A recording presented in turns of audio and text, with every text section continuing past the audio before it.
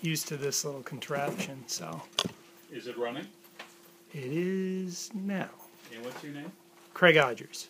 Got it. Okay, first the minutes of the December 12th board meeting. For your Move approval. Second. comments or questions. I sent mine already to DJ. We're all set on the Oh, minutes? yeah, mine, yeah. Maybe public All in comment? favor of approving the minutes as amended? Aye. Great. I abstain. Okay. See that recorded in the minute. Okay. All right, so we have a couple of different things here. Karen Quillen is here to talk about stormwater and flood control, and we have some people here. Nope, nope. Solid waste planning update. The next one. And we have some residents here who'd like to comment on number 7. And I propose we take number 7 out of order. Sorry. Or I forgot. Oh, I agree. Oh, with I that. see. Would someone like to suggest we do? Yeah, I Okay, agree. and we have a second. Yeah. So this is a vote to take number 7 out of order. Aye. All in favor? Aye. So in your board package, there was a group of information about a proposed ordinance that would change the zoning. Let's see what it would be. The zoning at 716 Bridge Road being rezoned from rural residential to urban residential B. It's only one particular parcel that is either owned or under purchase agreement with the Lathrop community. It's land out back that they're looking to at some point develop to some degree in the future, for what I've heard at public comments at City Council. So this was asked by City Council to have the Board of Public Works provide a recommendation to the council in regards to this ordinance. And what would the recommendation be, or how would it be worded, or? whether Well, the it's- ordinance is already, the language is already there. So we're just either saying recommend or not recommend, and if we're not recommending the reasons why, I would assume. It's not too often that ordinance come down to this board for recommendation. So, first of all, we're talking about a piece of property that's straight out back from the Lathrop Creek Drive all the way through, and it's beyond. They took it out of order, And Jim. there's a stream back there. We have some residents who'd like to comment on the, how appropriate it would be to have further development back there. Can I just ask a question? Is it usual for the city council to ask us about these zoning recommendations?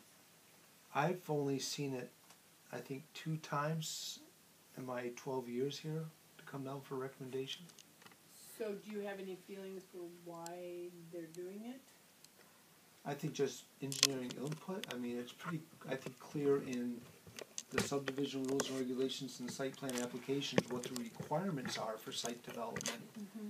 But I think they're also concerned about, and I think the residents and the neighbors can tell their concerns about what would happen or could happen if this does pass. So the tension, as I see it, is between, on one hand, we have a process in place for addressing engineering concerns, runoff concerns, drainage issues. There's a process in place. And on the other hand, and this is where I'd ask you to explain your concerns.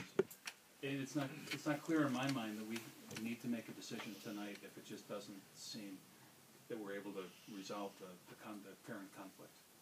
First of all, I'd like to thank the board for moving it up on the agenda. I appreciate that. Steve Susko, my neighbor here. First of all, my name is Richard Jaski. I live at 774 Bridge Road in Northampton. Steve lives up the road from me. But I'd like to address the fact that there's been some serious flooding concerns on that area. I mentioned before the meeting about the choke point at the Big Y. My land is eroding from this. There's some issues on Hatfield Street. There's a high-pressure gas line going through there. And David Cotton has also been affected by this, and I think David can't be here tonight. I think he's on a job up in Vermont. But there's been some very serious flood issues there. I think it started back in 1990. A approximately around that time when they built that development. I think the engineering on the retention basins wasn't quite accurate. I think the retention basins filled when the thing was under construction, then flooded down through. I think Steve has a better history on it than I do, and I think they readdressed it. But the more pavement, the more roofs that you put up there, Sustainable Northampton would like to densify that area by changing the zoning. It's really going to impact the infrastructure of that Pine Brook drainage area, and I'm pretty concerned about that. I think before the Lathrop community is given the okay to densify that area, I'd like to see the Board of Public Works look at the infrastructure of that whole area and the drainage that is being added to what's already there. And I think, for example, at the EDLU meeting last night, they brought up a good point. I think the point is that when you engineer a project like that, the engineering is done very good on site to retain the water, but it doesn't look downstream what happens with that additional drainage. And I mean, I'm not an engineer, and maybe I'm looking at it wrong, but I see what's happening. And I think their concern also is the fact that the infrastructure here has to catch up to what's being proposed. Without getting more technical than that, I think you'd have to look at the culverts underneath Hatfield Street, and you got a big issue down at the Big Y.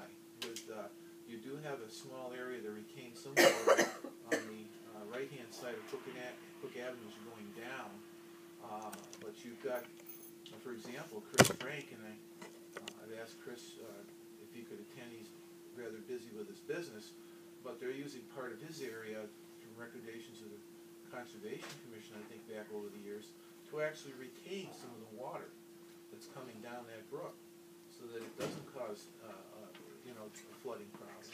But Connie Bushy, who lives right at the base of Cook Avenue, whose house is right next to C.L. Frank's on the left, her place has been flooded out several times, seriously. And so if you were in my shoes, you'd have to address this to the Board of Public Works, because from what we're witnessing, if we add to this situation, even if they put retention basins in, with the catastrophic rainfalls that we're having, I think it's a very important thing to address. Just a clarification question, I'm going to get it organized in my mind. So Fitzgerald Lake drains down toward Big Y. No. That's going the other way there? That is another, that's the Broad Brook.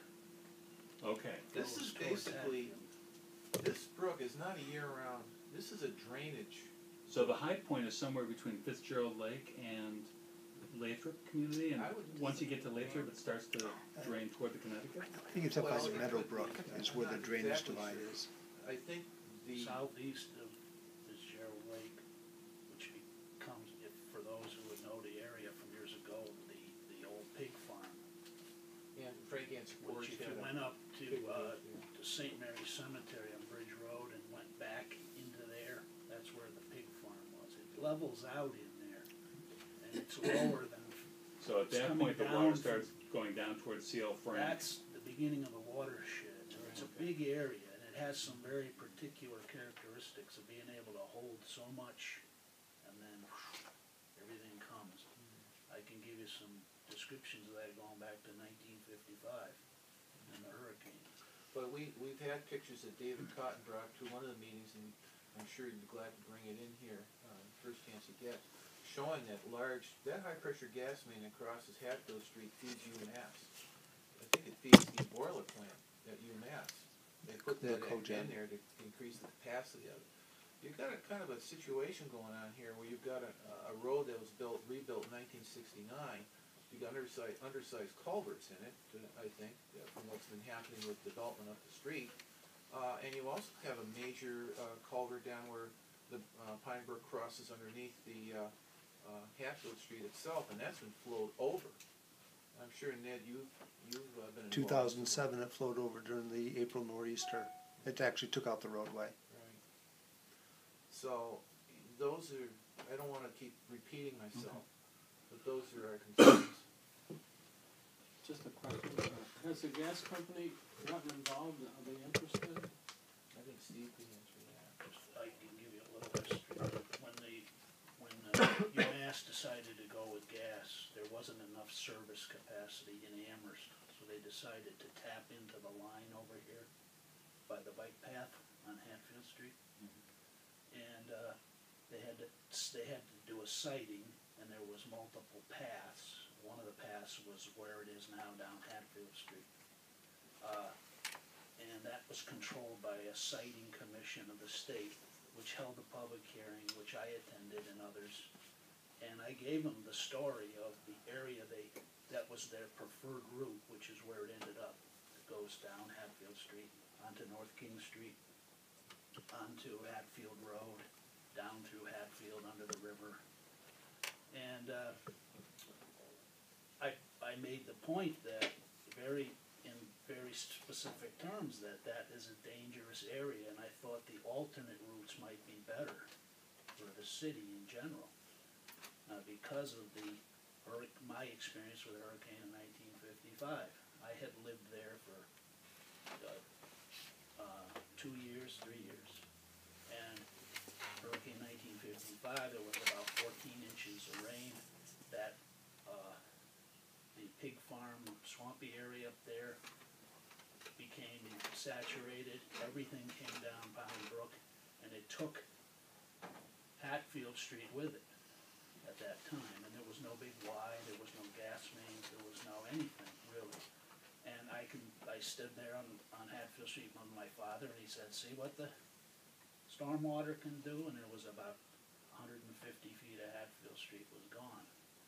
And, you know, they rebuilt it, and then we haven't had that 50-year storm. I believe that was a 50-year storm, at least 50 years ago. I don't know about today. So we're due for another one. And we installed the gas pipe, and it wasn't bunkerized or anything, or hardened in any way against that type of a situation. I mean, I remember large oak trees coming down through there. It was quite an event when you're 3 years old, and or 5 years old. But after it was sited and installed, I decided to call Berkshire Gas, because I felt like the whole process was I didn't feel the people that should know knew. So I got on the horn and I called Berkshire Gas, and I finally found a person known as the distribution manager, who worries about the system and what's there and what condition it is in and what are the hazards. And I said, do you understand this situation? And I gave him a thumbnail sketch, and he said, "Nobody ever mentioned it to me." I said, "Well," he said, "can I come down and you can show me?" So he did, and I did. And he's put that into a system, as I understand it, as a vulnerable spot. And, you know, so that they can alert valving and have all that in preparation in case there ever is a problem. So let's circle back to the erosion. I'd like to just get back to the erosion a little bit. The issue of runoff.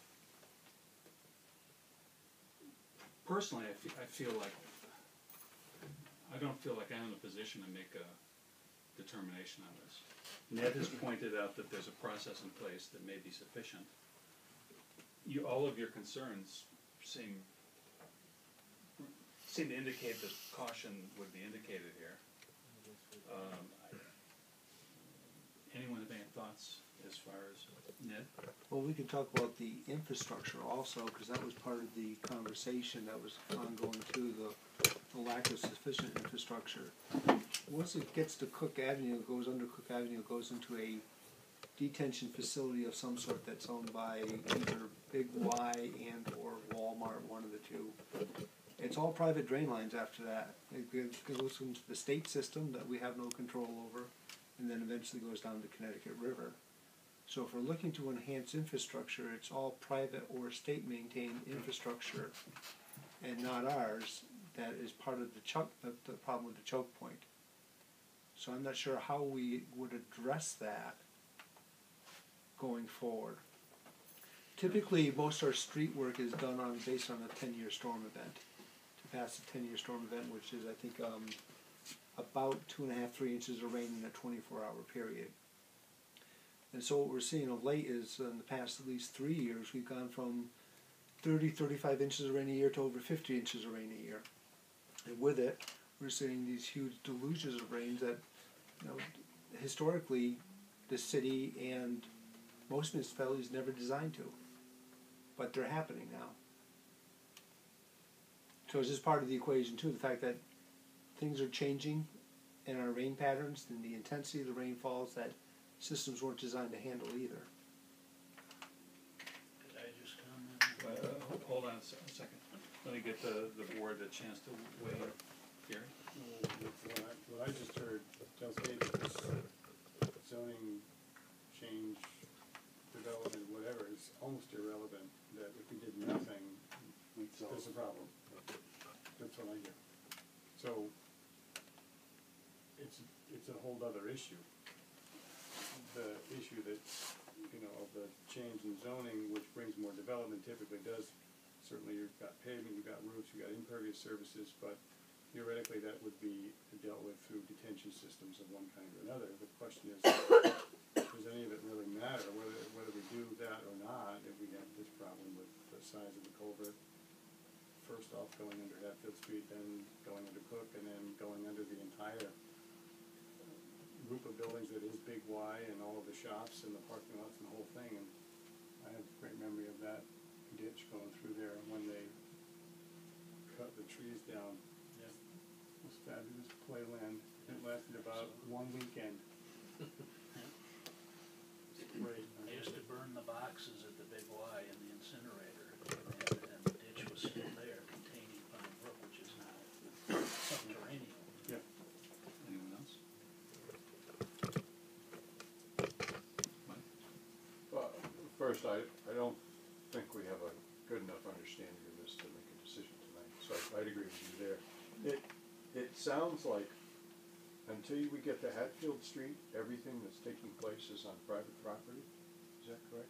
It's private property upstream of yours, and yours is being negatively impacted because of high flows that drainage channel wasn't prepared to take. And I don't see where the city fits into solving that problem. I mean, I sympathize with the problem, but I don't know that where we have the authority, never mind the fact that we don't have any money, but where we would even have the authority to do something to fix that. Now, we do have a concern about, I assume, a city culvert under Hatfield Street. Right? That must be ours.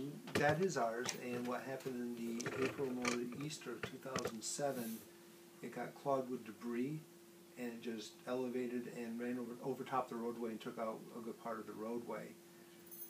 Since then, we have installed a trash rack around the entrance, so that at least the debris won't initially get in there or rise and fall with the water, and hopefully it will keep flowing.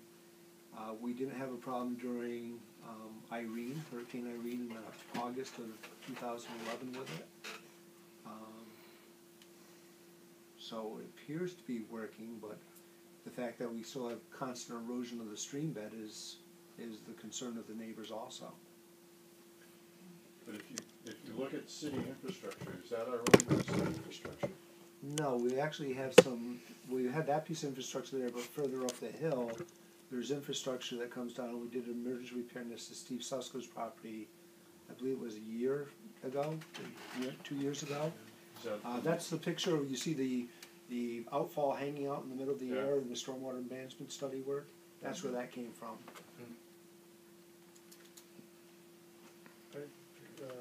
Reference to the two photographs, this was for orientation. Is that Hatfield Street, Gardner? Yes.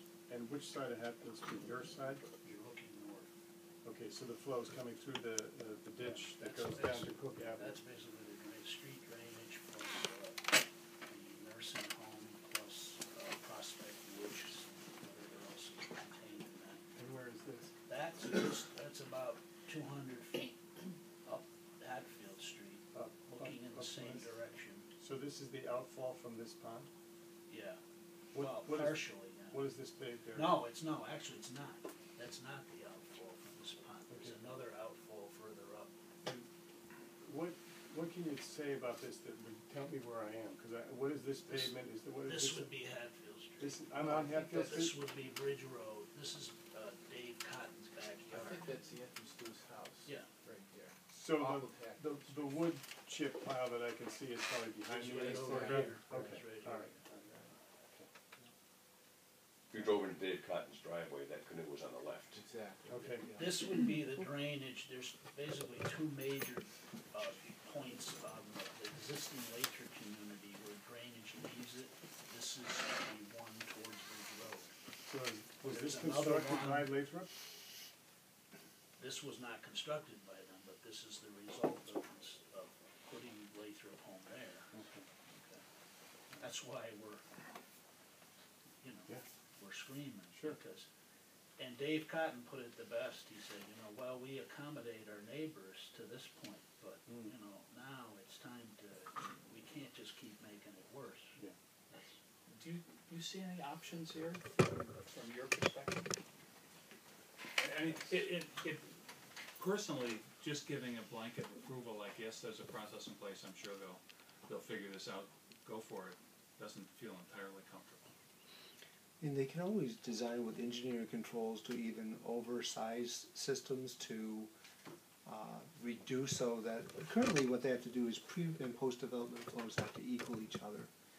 So basically in its natural state, a certain amount of water flows off that property over a certain period of time and gets into the brook. And they develop it with the driveways and the rooftops and so on. The time of concentration is going to increase, the water's going to try to get there faster, so they detain it in detention basins and they slowly release it over a period of time. So in the perfect world, basically, you design it that there is no net increase in flow, however the duration of flow over time is going to be longer. So technically, there's no impact of exceeding the pre-development flows, but the flow is going to go for, instead of an hour after the rain event, it's going to go for 4 hours after the rain event. It's just going to flow longer. Are the same standards in effect now as were in effect when the Lathrop was built? Yes, So that's theoretically in balance. that's correct. And we're still using 10-year storm design? I'd have to ask Doug McDonald, but I believe that those systems are designed for 100-year events. 100-year. Did I miss it? I thought I heard you say 10 years. Street drainage is designed for 10-year events. But the basins, I think, are designed for 100. Right.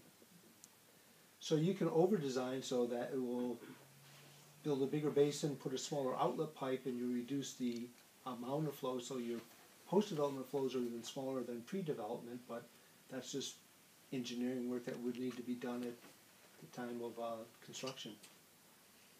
So there's ways that you can mitigate it, but currently the way the rules and regulations and policies are set up there, you don't have to over-mitigate, you have to control existing and post-construction. But that's a development question, isn't it, rather than a zoning question? It is part of development. But with this change of zoning, they're going to be able to densify the property and do more with it than they could before. Councilor If you slow the water down, but you can have the same net flow, you can have the same peak flow for 4 or 5 hours longer. But if you have that peak flow for 1 hour, it does 1 hour's worth of damage. If you have that peak flow for 4 hours, it does 4 hours worth of damage for the same rain event.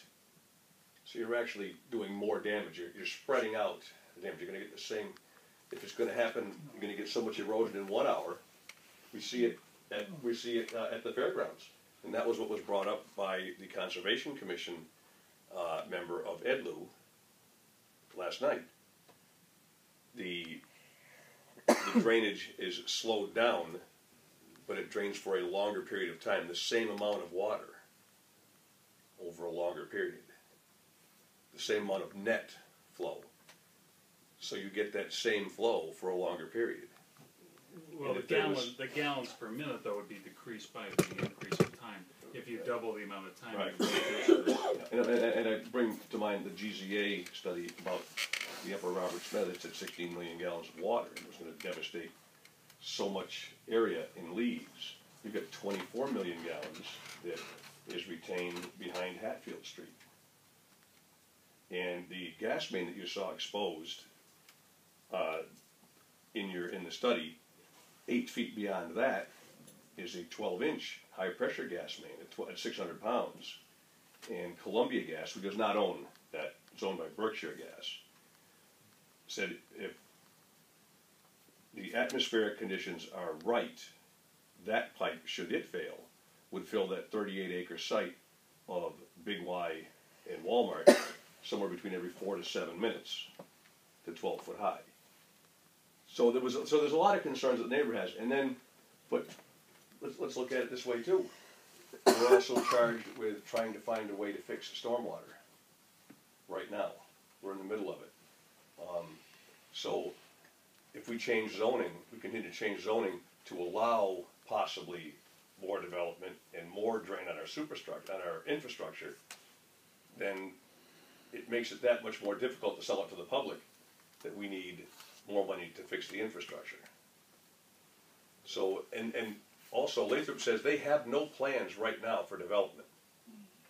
So I don't see the rush. Now we postponed this at EDLU last night to get more information and put more information together, more study, try to get some more answers.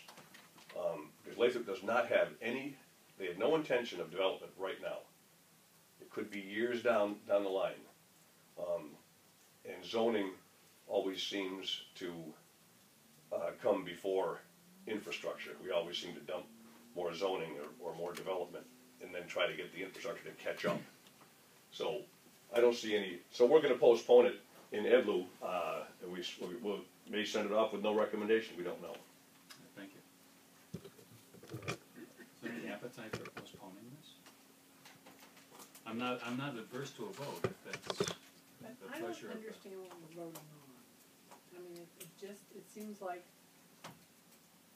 that we don't really have that much to say. I mean, if the engineering, if the DPW engineering is not really making a comment on anything, and it is more of a development issue, and there are stormwater implications, it seems like we should postpone it until after we know where we're going with stormwater. I agree. I just want to let the process go here a little bit. I would also say I'm with you and Councilman Tacey.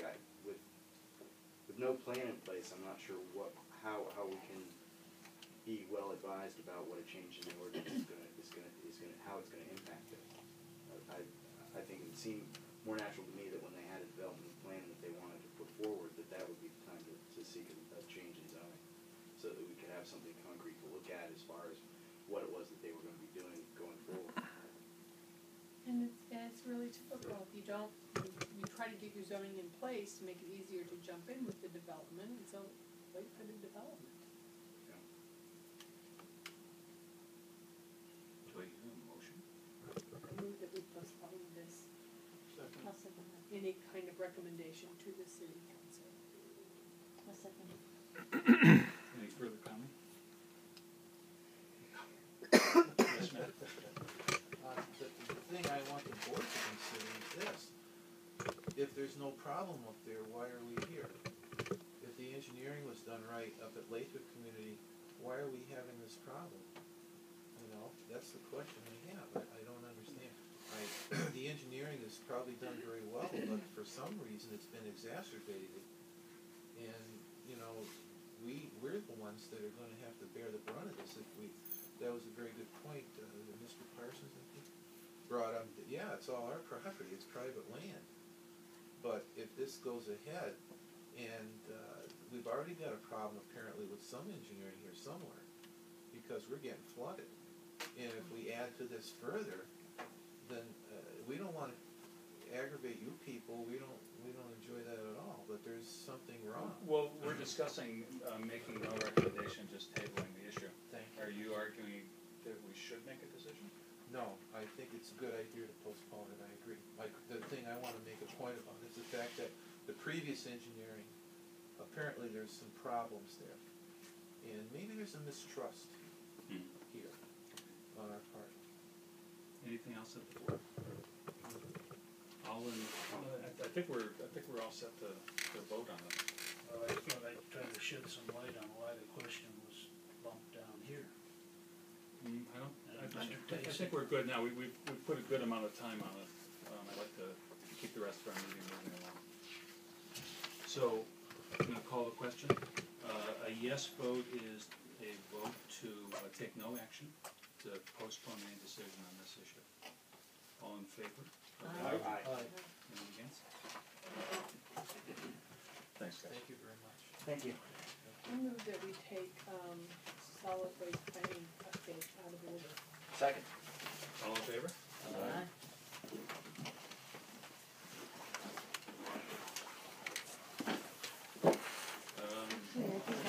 Is your committee, do you have a spokesperson? You don't. No. I can speak Thank for you, Matt Richard. later. Here we do, actually, the city engineer. I'll speak for Matt, and then some board members can jump in. We had a subcommittee meeting recently, we did one last week, last Friday. Thursday. Staff met with, three of the board members to, talk about options for the future here after the landfill closes. We talked about services to be provided and how we would, continue to provide some solid waste collection means for the residents. And we came up, the board members came up with, I guess a recommended option. Be so bold as put that out in the document that I sent around, which basically would involve, it's, an option that would involve the continued use of the Locust Street transfer station for solid waste and recyclables collection, bottles and cans and paper. That'd be open 6 days a week, Monday through Saturday. Glendale Road transfer station would only be open on Saturdays for collection of difficult to manage wastes. So some materials that take room to manage, and we don't have the room here at Locust Street to take on any of those materials. So the idea would be to get a permit from the state to continue Glendale Road activities for 1 day a week for bulky waste, white goods, scrap metal tires, mattresses, these sorts of things that we collect there. In addition, we would establish a residential leaf and yard waste program that would also be managed at the Glendale Road site, and that would be open, I forget the specifics about it, we have an outline for the plan, but it would be open basically in the spring and fall for several weeks, and then 1 week a month in the summer months, and then would be open right after Christmas to put Christmas trees in for chipping. And that would be run and managed by highway department staff on a Saturday night to manage the composting operation. So those were sort of the services that would be provided. We would be looking at contracting with Waste Management to bring our waste down to the Chippewa landfill. I think we will go further on disclosure of tip fee. The city would continue to operate the transfer station and do the waste hauling from Locust Street that we do right now. Those are things that we had looked at in detail previously with the subcommittee. There was some preliminary information that was distributed by email to the board. Some numbers that we had pulled together based on our cost structure on expenses and revenues. We had some discussion about trying to match the revenues with the expenses and ways to achieve sort of a positive balance in the enterprise fund moving forward. And basically, what was discussed in that subcommittee meeting was a proposal to maintain the vehicle permit fee of $25 a year, which it is right now.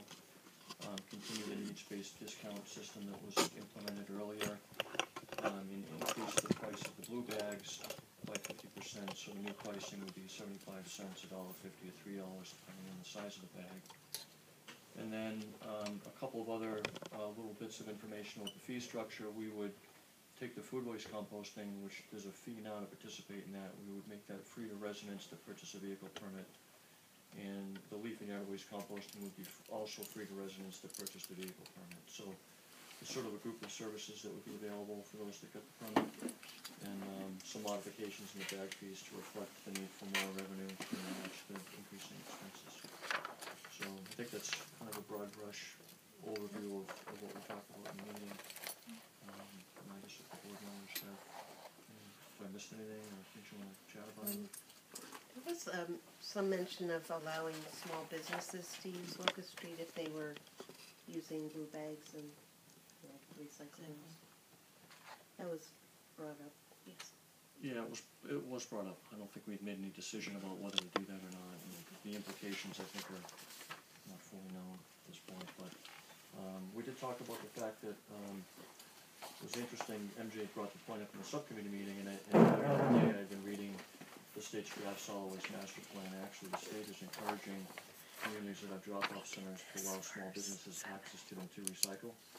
It's kind of interesting that MJ brought it up at the same point where the state is looking at, statewide as a need for small businesses that may not have easy access to recycling as a way to increase recycling activity, so it's certainly an interesting thing.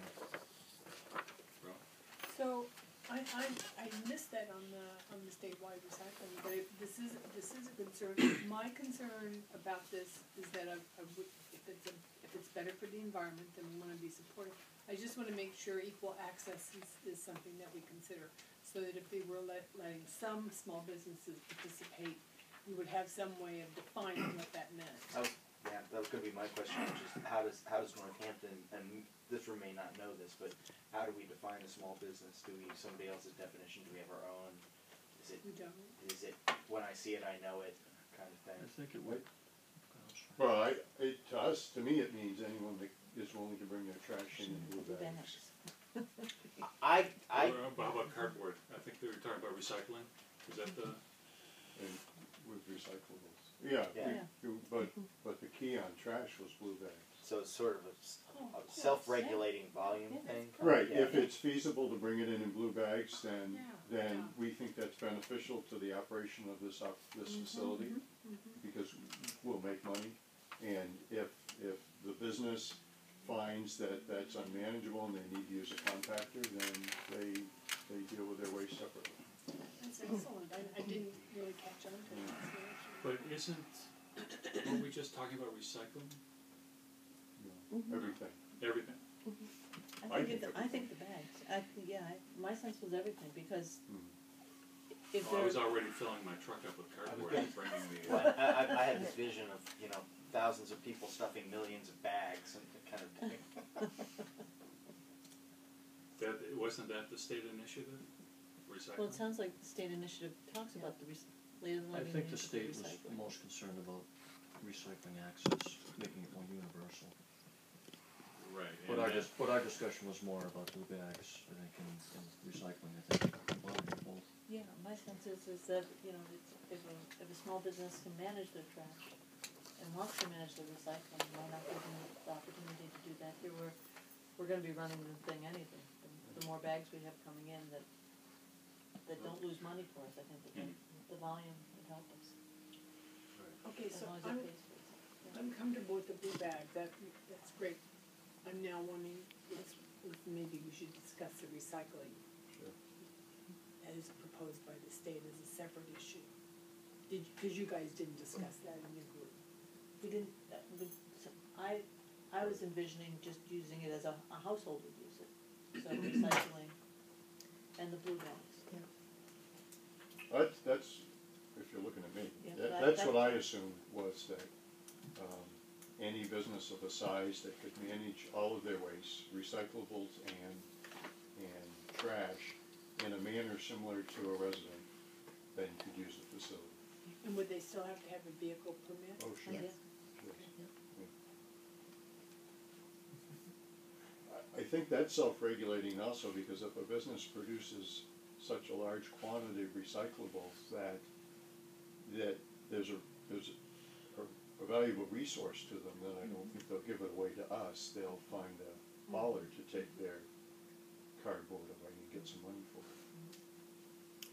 Well, and recycling is much more convenient at the landfill. They can actually drive right up to the compactor and here, they have to park and make many, many trips, and that's gonna be self-limiting.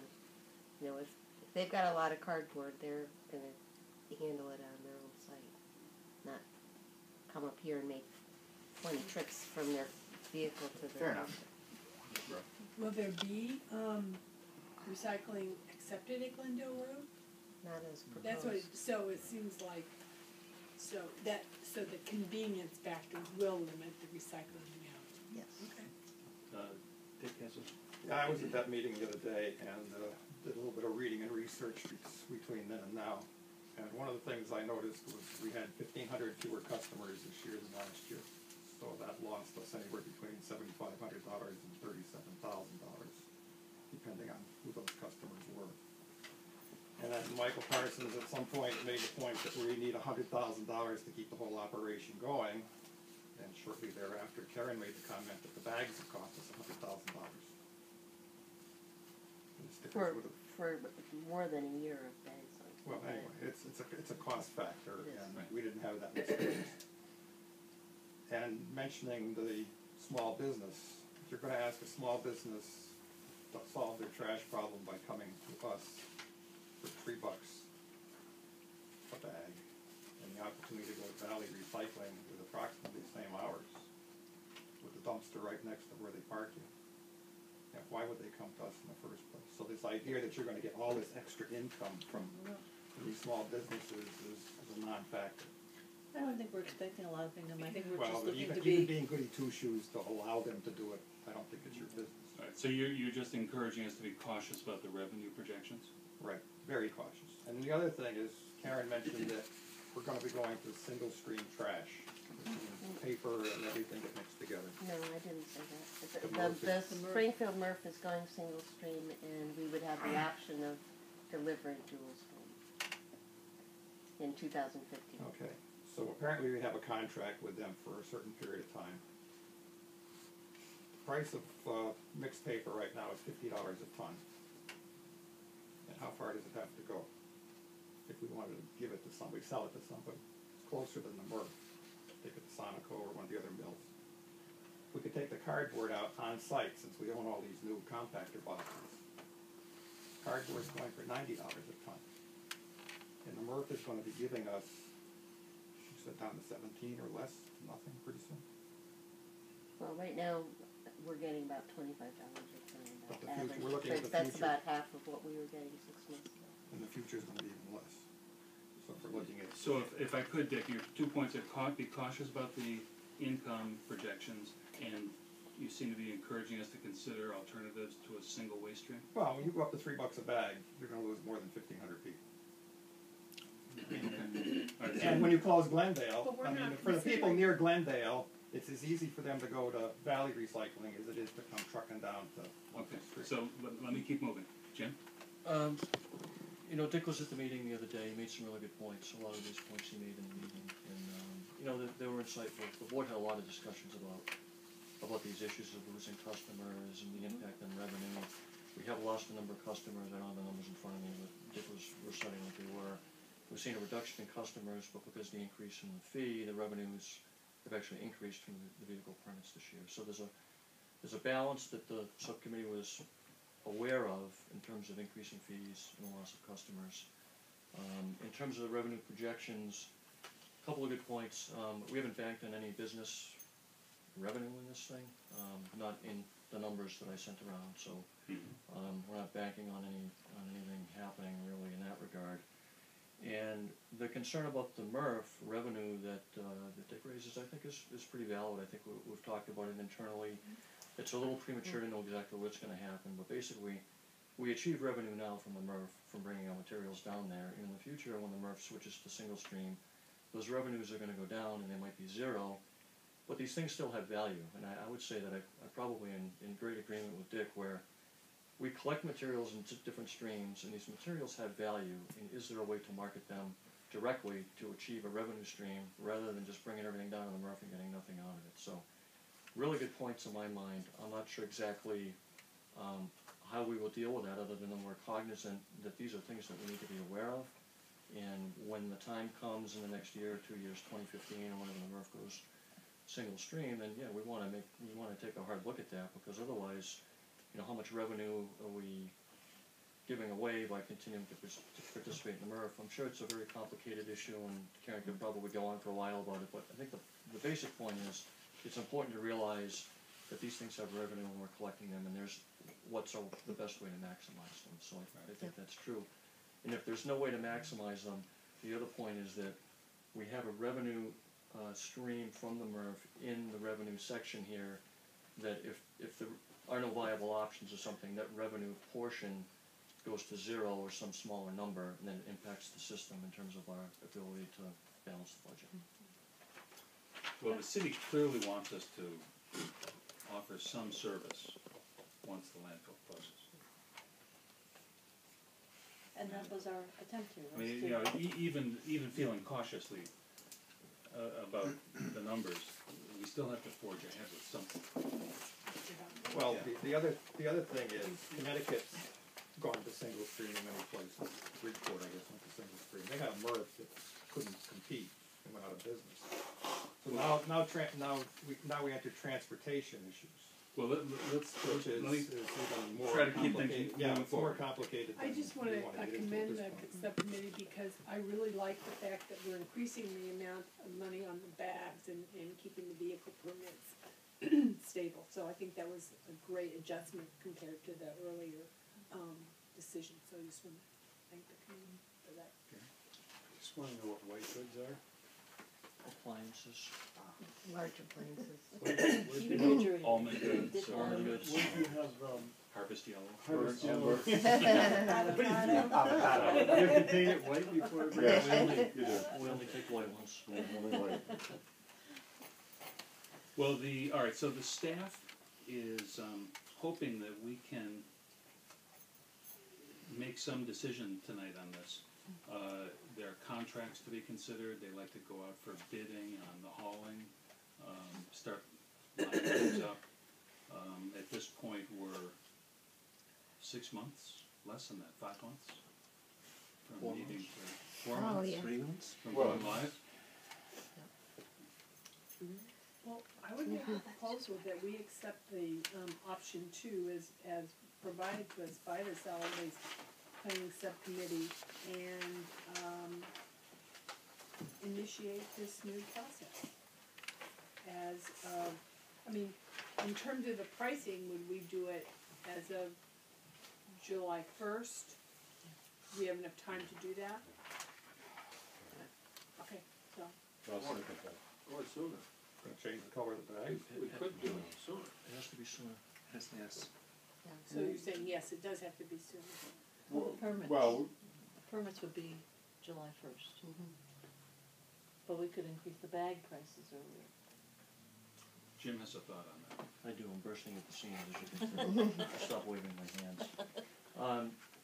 I think that one thought is that when the landfill closes, that's the point where we need to implement this. So that could be, you know, in April, for example. So we would need to have basically an approval to implement this system as we were talking about, sort of the day that the landfill ceases accepting waste, and then we could move into this new, you know, what the new day looks like.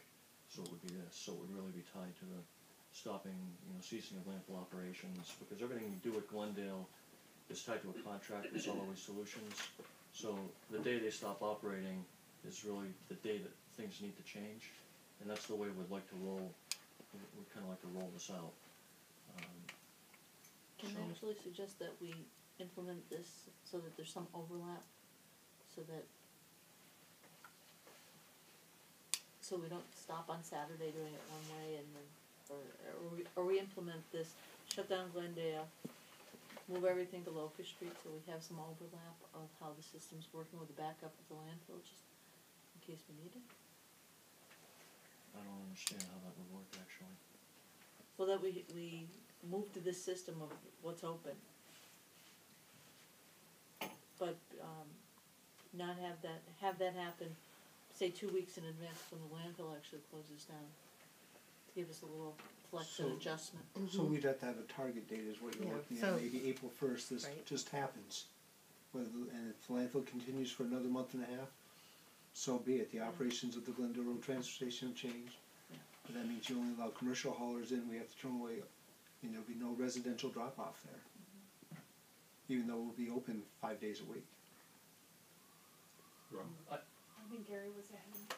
Well, I'm I just think it's thinking out loud on this. tied mostly to the bag fee. So on April first, any bags that are for sale have to be $3. And you get to use the $2 ones, for instance, until you're out of them, so that even if the landfill closes on April 15th, you could still use the bags that you have now until you run out. The next ones you buy obviously will be more. I'm thinking, I used only the big ones, so that's why I use 2 and 3. And Rob? Can you control yourself? Try. I just wanted, with due respect to you and your comments, I would just leave it up to the staff to make that decision. I've just seen, just the experience sometimes when you shut off one I option and understand.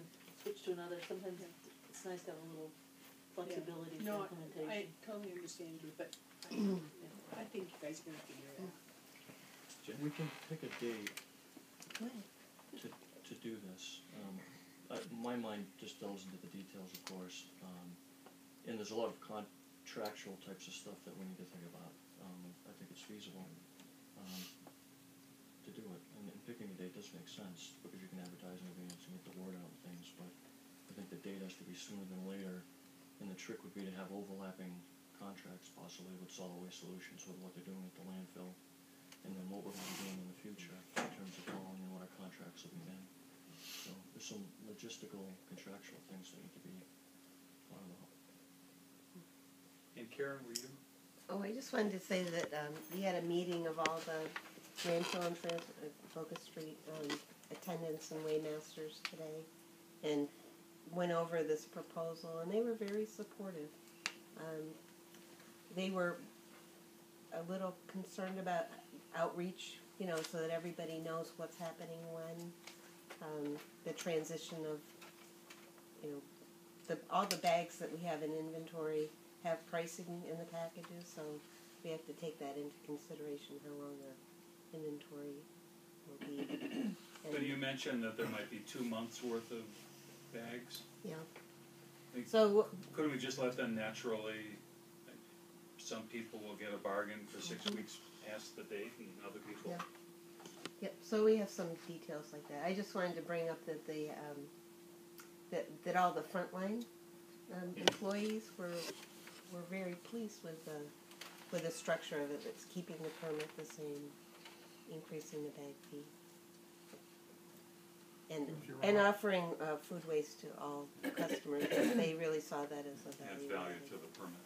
Mike? What happens when you run out of bags and people find out about Hang on a this and second. start hoarding? So this was discussed at the joint meeting on Monday with the city councilors, that only one of the board members on that committee attended, just me. Well, thank goodness you were there.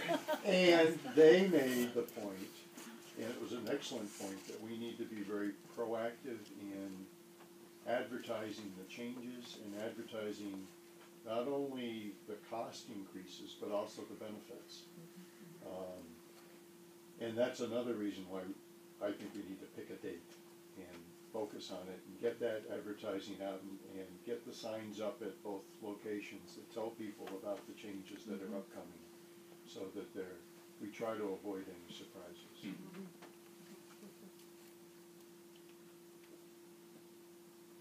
So, So- Yeah, are we on talking a about, motion, are we talking about sequencing it such that we'll pick a date for the switch over that day is when the bag prices go up? It feels like there's a couple series of decisions we need to make here. The date that we're gonna move to this new system with closing down Glendale and using that only for difficult to manage waste.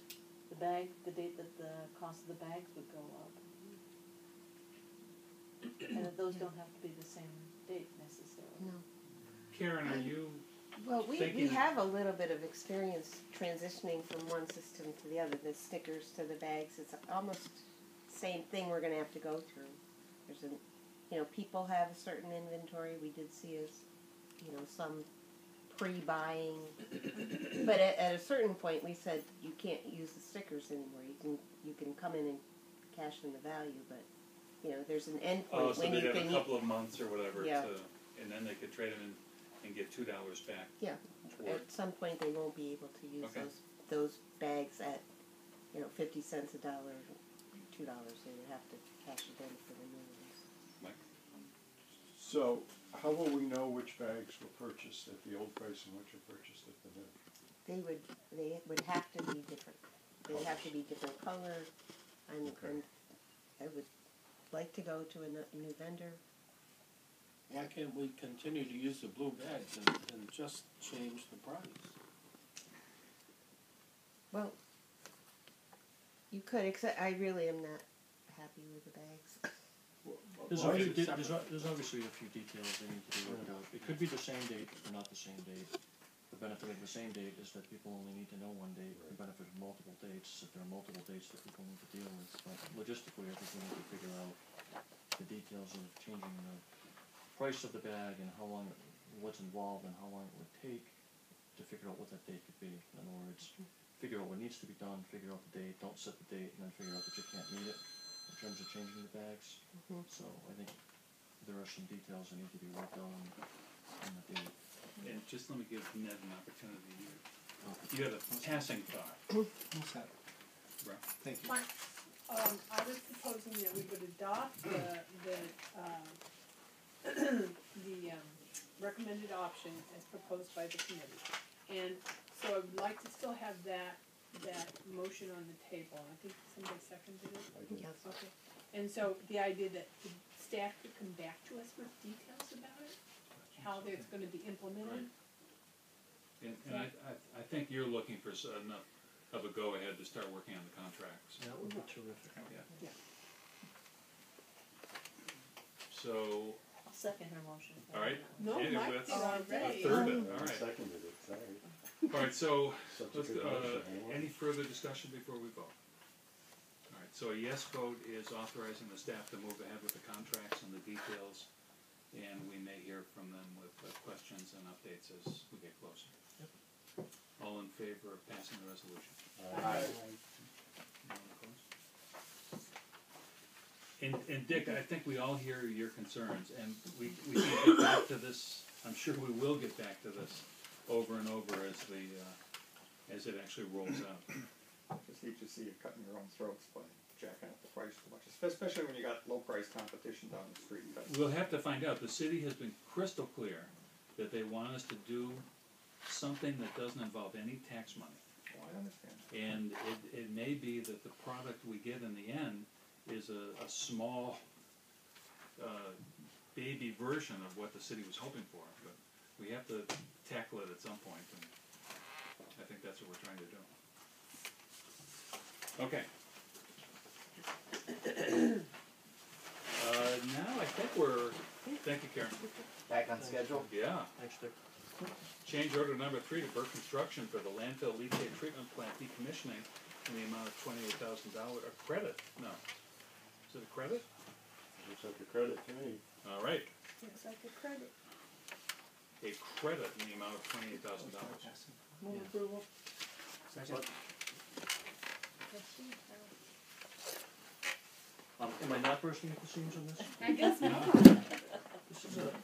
This is a change order with Burke Construction. It's a credit,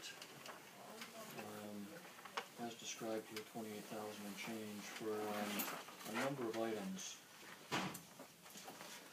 How many items were there? We had 12 items that were, the sum of 12 items is resulting in a credit, and I can read them briefly for you so you can get a flavor of what they are. There were some changed conditions at the site and some other things that happened, and we were able to negotiate some credits here for the city. The first two items were related to a credit for an electrical trench that, for removing an electrical trench that we thought was going to be necessary as part of the job. The credit for the electrical contractor was $2,738, and the credit for the civil subcontractor for work that would have been associated with that was $8,040.29. Item number 3 was, a change order relative to a garage door repair. The contractor reinstalled the overhead door for the second garage door onto the first garage door, which was not operational. There was a charge of $318 for that. Item number 4 was related to additional cutting and capping of a piping at the F1 pump station. It was something that DEP had requested that we do that wasn't originally in the contract document. Price for that was $1,033. Item number 5 was installation of additional flashing around the exterior of the building. Flashing was installed around the exterior of the building to eliminate water penetration. It was a $5,604 change. There was a credit for equipment, the equipment pad floor repair. At our request, the contractor removed equipment pad floor repair from the scope and credited the schedule of the values that were bid, and it was $3,480 credit. There was a credit for a crack repair. At our request, the contractor removed from the scope a crack repair and credited the amount for that, which was $892. Item number 8 was additional cost associated with well decommissioning. It was a non-potable water supply well on site that was used for processed water. The actual depth of the well was 650 feet, was 500 feet deeper than the records had indicated. Increasing cost to decommission the well was $867.89. There was a credit for demolition and waste disposal. The contract was bid assuming that all waste disposal would not be at the city's landfill, it would be off-site.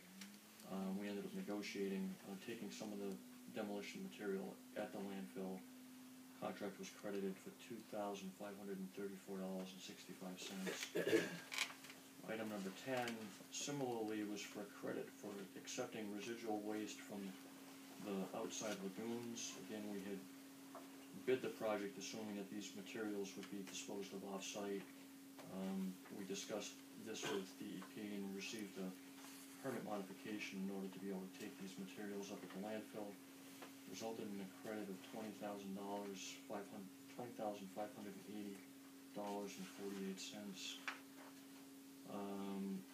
There was a change order item to lower the basin rim elevation in the amount of $286. And then there was some additional cost for the contractor to handle 25 cubic yards of sludge in the lagoon that was beyond what was shown on the contract documents. That was an increase of $1,855.18. So the sum of those is a $28,000 credit, and that's where we are. Jim, do the contract documents have all of those line items? Or do we rely on them to look back in their records and tell us how much they had planned to spend on removing a pad?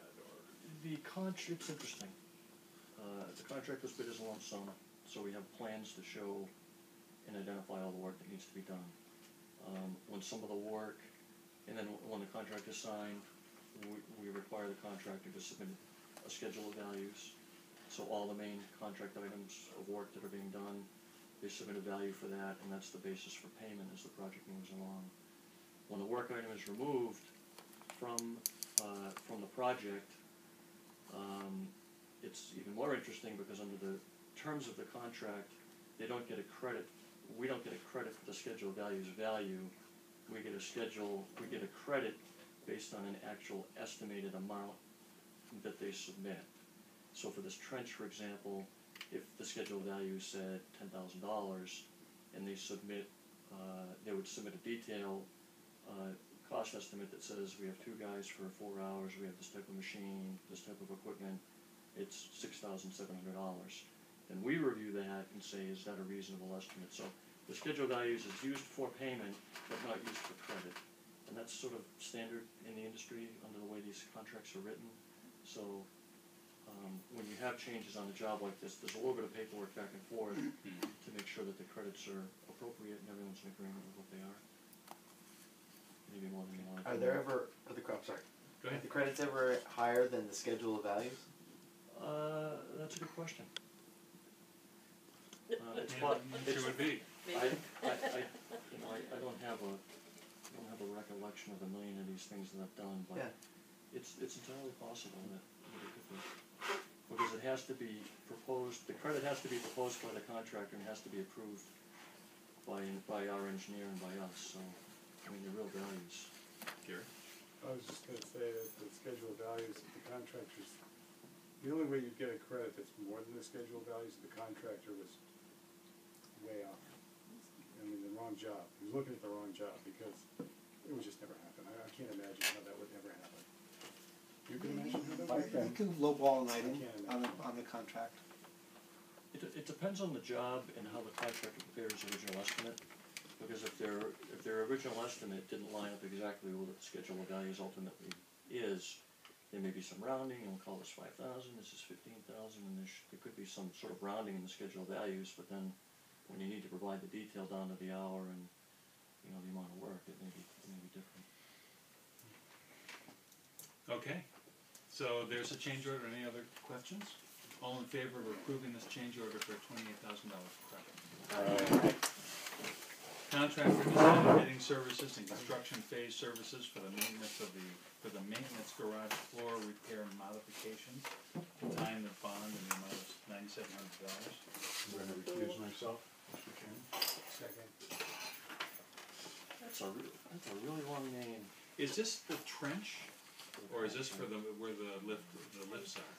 This is the garage floor, the maintenance floor, which is where the lifts are. Where the guy, or it is with, okay, it's Where the not mechanics not the work. trench. Not the trench. Okay. This is the other side of the wall. The work on the repair and the vehicle storage side has gone quite well and is done. The crews did a really nice job over there, actually. They did a great job of it.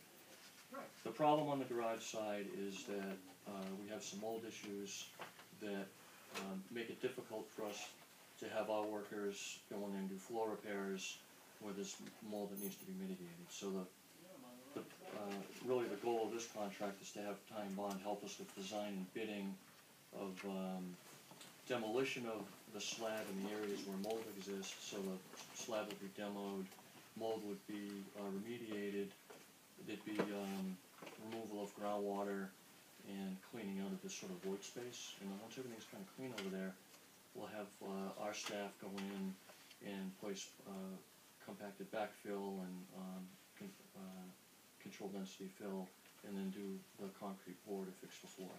So it's basically to help with the remediation of the mold, do the design and contracting for a remediation contractor for that.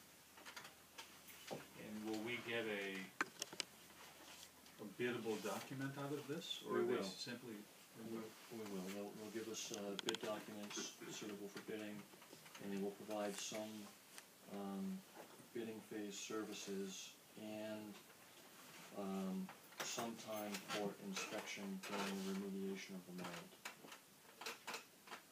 So I think it's everything we need out of Time Bond in order to get that side of the building kind of cleaned up to the point where we can go and fix it. Who's gonna do the mold remediation?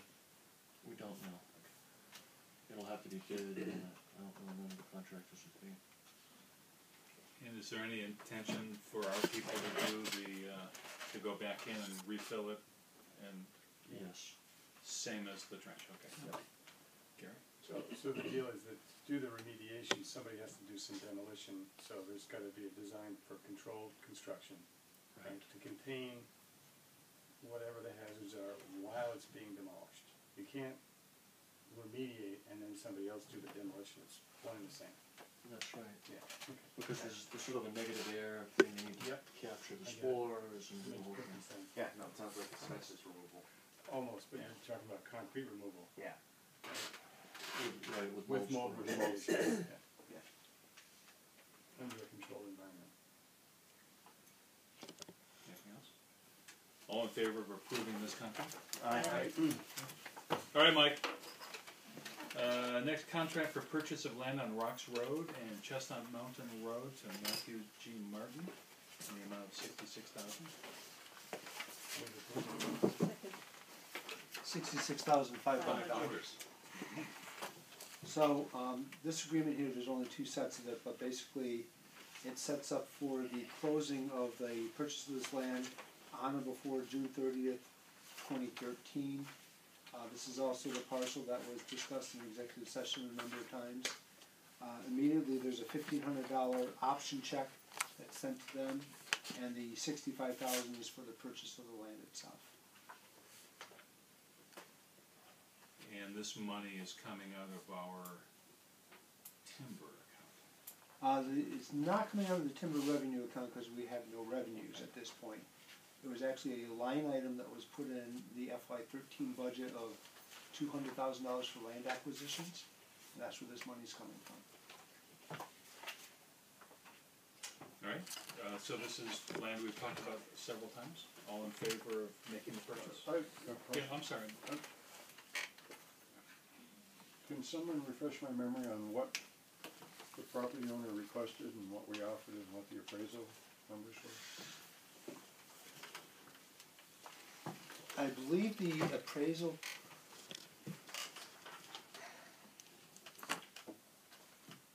I don't remember. I thought that we had two appraisals done. One How was, about this, what did we authorize? Did we authorize this amount previously? it did. Fine, then I'm okay. Okay, I'm all set. The question I have is, we still have money, the remainder of the 200,000? Right, because there are other acquisitions that we're looking to, yes. Okay, now I'll call the question. All in favor of approving this purchase? Aye. Excellent. Emergency contract for repair of the sewer main on 177 to 179 Prospect Street to AJ Virgilio Construction, the amount not to exceed $25,000. Second. This was an emergency repair we did on a sewer service on Prospect Street. We actually got an emergency waiver certification from the state to do this. We had to move quite quickly. The service line to a tenement house was broken, and they had no sewer services, so we were able to get literally almost overnight AJ Virgilio in here under a bid and start the work, and it took them about 3 days to complete the project. The sewer line was over 12 feet in depth, and our crews just can't go that deep. But was the problem in the private or the public side? Our side. It was in the public layout of the city. Just for the amusement of the board, years ago, maybe 10 years ago or more, there was another problem on Prospect, and again, it was really deep. And there's long discussions about the fact that there are very few private contractors who could go that deep, who had that kind of equipment. And we kind of modified, we used to be very strict about, like, hey, it's your line, you know? But that was the beginning of the crack, where we started to think of the sewer as sewer, what would you call them? Users. We began to think of them as customers, and maybe we could be a little more flexible about the way we handle this stuff. What did we vote on at the committee meeting? This is it. The same, identical? It I is. don't remember the figures. This is what you had signed. Yeah, a didn't few of you had signed it, but We didn't get all the signatures we needed, which is why it popped up on the Exactly. board meeting. We only got 3 signatures. That's why it's here tonight. You mean nobody showed up? No one. No, Not even me. not even with the second email. Thank you though. Ouch. I was way far away. You guys are on my list. I just was so sure-footed, somebody else with a motor vehicle would just get in. You did sign it. Did you sign it in that subcommittee meeting? I wouldn't really need that. That was a good one. You're one of the good ones. Right, so there. All right, so I think Yes, we for need a the vote on this baby. So this is a vote to approve this emergency contract. We can say no, right? Well, three of us can't. You already signed it. All right, all in favor of approving the contract? Aye. Okay, contract for pavement management software to VHB in the amount of $9,150. Yeah. Move approval. Second. This is our annual contract with VHB, who does our pavement inventory for us that we utilized to come up with our paving lists and crack sealing lists and maintenance repair lists for our streets. It's the same price as last year's. This is our 13th year doing it with VHB. What they do is they do a survey of 25% of the roads each year. So basically every 4 years we have a second look at the street again. So we're always continuously updating the database. And like I said, this is used for the proprietary software for developing what streets we're going to pave and how we're going to repair them based on different scenarios. All in favor of approving this contract? Aye. Contract for timber harvest. Timber harvest, oh, it's not really meant to be capitalized, I don't think. Contract for timber harvest of the Ryan and West Whately Reservoir water supply property to Allard Brothers in the amount of $28,400. Move approval. We opened up bids for timber management activity recently for work that was designed by Mike Maury, our licensed forester. So we have a contract with Mike to develop these bid documents, and we advertised the bid. We received one bid from Allard Brothers in the amount that we discussed, the $28,400. Mike's estimate of the value of the timber that's being harvested there was between $25,000 and $35,000. So it's within the range that we expected to receive based on the estimated amount of work that's going to be done. There are 5 stands where this work is going to be done, which I can point out on the map if people are so inclined. There's a variety of land management techniques that are being done, but the sum of the work that's being done is 320,000 board feet of timber, including white pine, red pine, hemlock, red oak, red maple, black birch, and mixed hardwood. Approximately 1,113 cords of firewood and pulpwood from about 12,400 trees, including mixed hardwood, white pine, red pine, and hemlock. That's kind of the overview of where we're at. We bid this just recently. Most loggers have their work lined up for the winter already. We're anticipating that this work probably won't start until October of this fall, and then proceed through the winter. So I think that's probably about it, unless folks have questions. Is this up along the Hen Hog Trail? Is it on the west side? That is, I just point them out since you're asking. We've got one lot here in Williamsburg. This is Hen Hog Trail here. So there's one lot on the west side, and then the other lots are these ones, which are in the watershed for the Rhine Reservoir. So this won't have any impact on access issues? It won't. Yeah, it won't at this point. Did we have multiple bidders? We had one bid. But it's within the range that, on the lower part of the range. It was in the range, right? We did send them out to 4 or 5 different people, though, the Yeah. bids, And are there but only one bid. time constraints that prohibit them from doing the work during certain periods of the year that push this all the way to next October? Ideally, in the fall and winter time when the ground freezes, is when we like to have them kind of crawling around out there with heavy equipment. So, Okay.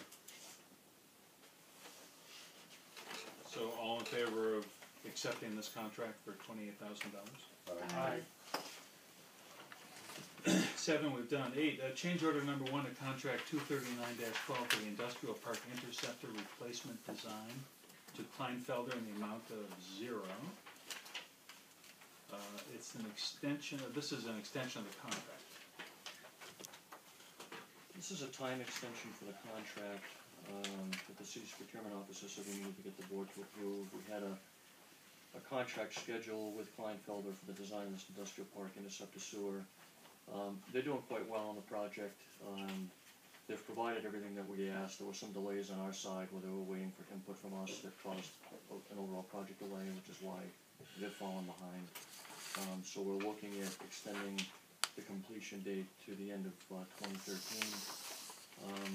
Just as a refresher, we have the industrial park interceptor is pretty much at capacity as it comes from the Coca-Cola plant into the pump station. So we're looking at increasing the diameter of that pipe. Kleinfelder has come up with sort of an innovative solution in terms of a route to run the new line that should be easy to build and save us some money. So we're happy with where we are, but we're behind on the date. Would we end up with 2 lines then? We would abandon one line. The old line? The old one out. It's a good question though, it's something to thought about. Well, is there any potential use of the old line? There's one section of it I think that it might make sense, but those are things we're considering. And this goes through the pump station by the Bucktown? It goes to the pump station, but I think.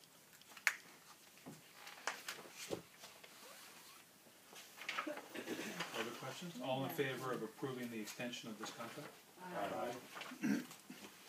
Number 9 is a clarification, I call it a reconsideration of the tourism sign maintenance fees. Ned has, perhaps. It's part of the tourism sign policy under page 2 of 4, item D, that there's an annual fee of maintaining a tourist sign for $50. This annual fee is coming around for the first time. We have 2 individuals that have tourism signs. One is the Mineral Hills Winery. They have 4 signs in 2 locations, and Hickory Dell Farm has 1 sign in 1 location. So what we'd be asking for is a total of $200 each year from the Goddards to maintain their particular signs, which now I'm thinking more, it's come up, I think it's somewhat excessive, considering these signs are in the $150 to $200 each. For the sign itself, yeah. Right, and if they were destroyed by, a vehicle, we would actually go after the people's insurance company to pay for it also, rather than us. So what I was proposing to do is that we have it per street. That way the 2 signs that are on Route 66 would be 1 fee of $50. The 2 signs on Chesterfield Road would be 1 fee of $50, so it'd be a total of $100 to the Goddards. And the Omasta family with the Hickory Dell Farm would be $150 fee, since they have 1 street where they have the sign on. But wouldn't that be unfair if you only have 1 sign to have to pay the same amount as if you have 2 signs? That's why I said per street. The Omastas had the choice to put 2, they didn't want to pay for 2 signs. I understand. But we would have included it in their application to have it in both directions, if they'd asked for it. Right, but why would we not do it per sign, is what I'm saying? We can do it per sign. What's the lifespan of a sign? Let's say absent being run over by a car. These are new signs to meet the new reflectivity standards. I would say offhand that a sign of this caliber are probably 15 to 20 year signs.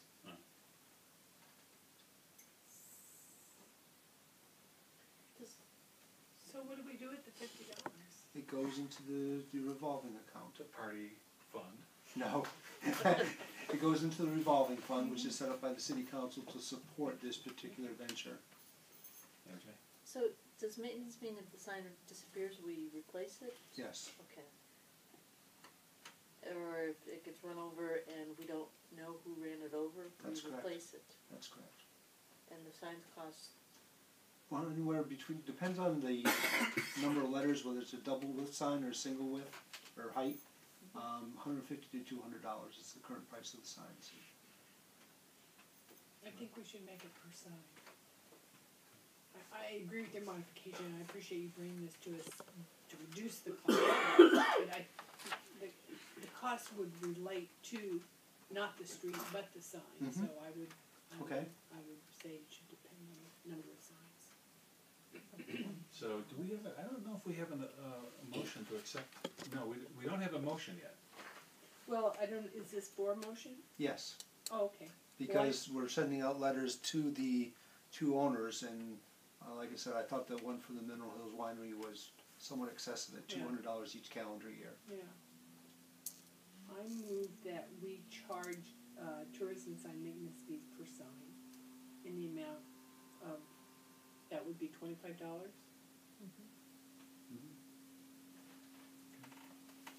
I'll second. Any other thoughts or discussion? Do we really only have 5 tourism signs in the whole of Northampton? Hard to believe it all It's a new, it's sort of a new thing. Okay. We're really not interested in more tourists. We're not really interested. Thank you. All in favor of modifying the maintenance fee for tourism fund signs? Aye. Discussion of Pulaski Park. There's a little CPA activity that I'm sure Jim would like to tell us about. Yes, Pretty exciting. an exciting change in state law that allows CPA monies to be used for existing parks. Before the change in state law, you could only use CPA funds for development of new parks. So the money previously wasn't available for use for renovating Pulaski Park. I was having some discussions with Wayne Feiden in his office recently about sort of the master planning of parks and recreation facilities within the city. Wayne does a very nice job at managing things in sort of an orderly sequence and coordinating activities within the city with state grant opportunities for construction dollars. So in a recent meeting with him, he identified a time frame which would be 2014 for next year for possibly getting an application with the state for construction money, which means that if we apply for a CPA grant this year, which we can do, and get funds for design, if the design and bidding documents are ready, we can apply for a state grant for construction dollars next year and maybe be underway with the improvements to the parks. It's very, very exciting. So that's where we're at. I had sent around a schedule for the CPA committee to the board. There is an eligibility form, one-page form that's due this week. I sent that over to the planning office earlier this week.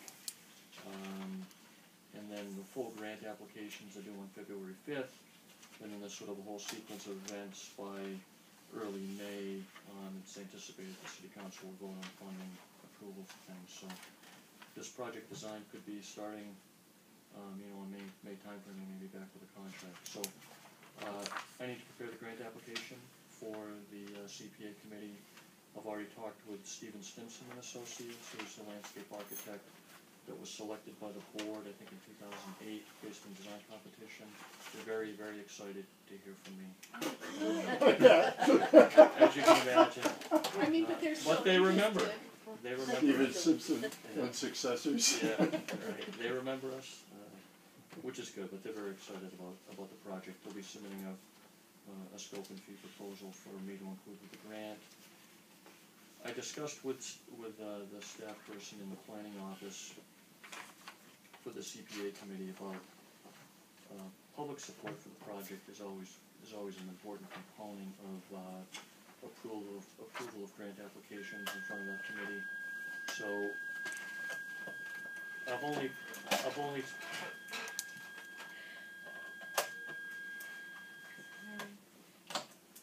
Continue.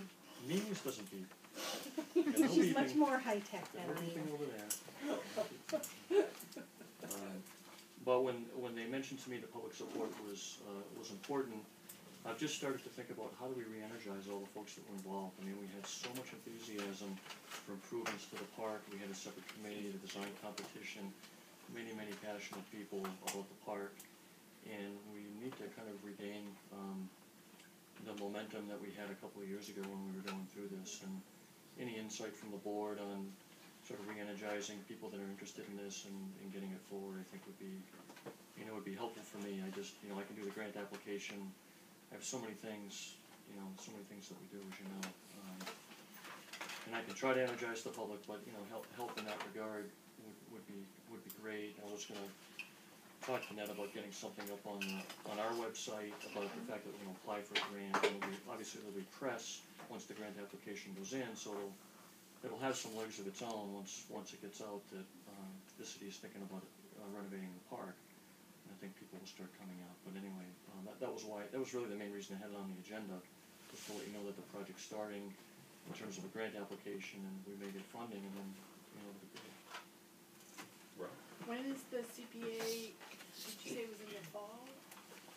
You're doing the grant application now, Grant and applications, the hearing, or the public, or what's the public component? so, the grant applications due the 5th, Uh-huh. and then the public component would be during, the CPA's, review of the projects that were submitted. So that would be in February, you know, February into March, through March 20th. And then they complete their recommendations on April 3rd. So I would say, you know, between now and March 30th, we need to find the people that are interested in supporting the project, making them aware of meetings at the CPC committee, trying to coordinate folks to come out and speak in favor of grant approval. The grant is, you know, it's a project that's clearly eligible. I don't think we have to worry about that. It's just, where does it stack up among other projects, and what's the public support for it, so. So do we have those original lists of all the people that were involved?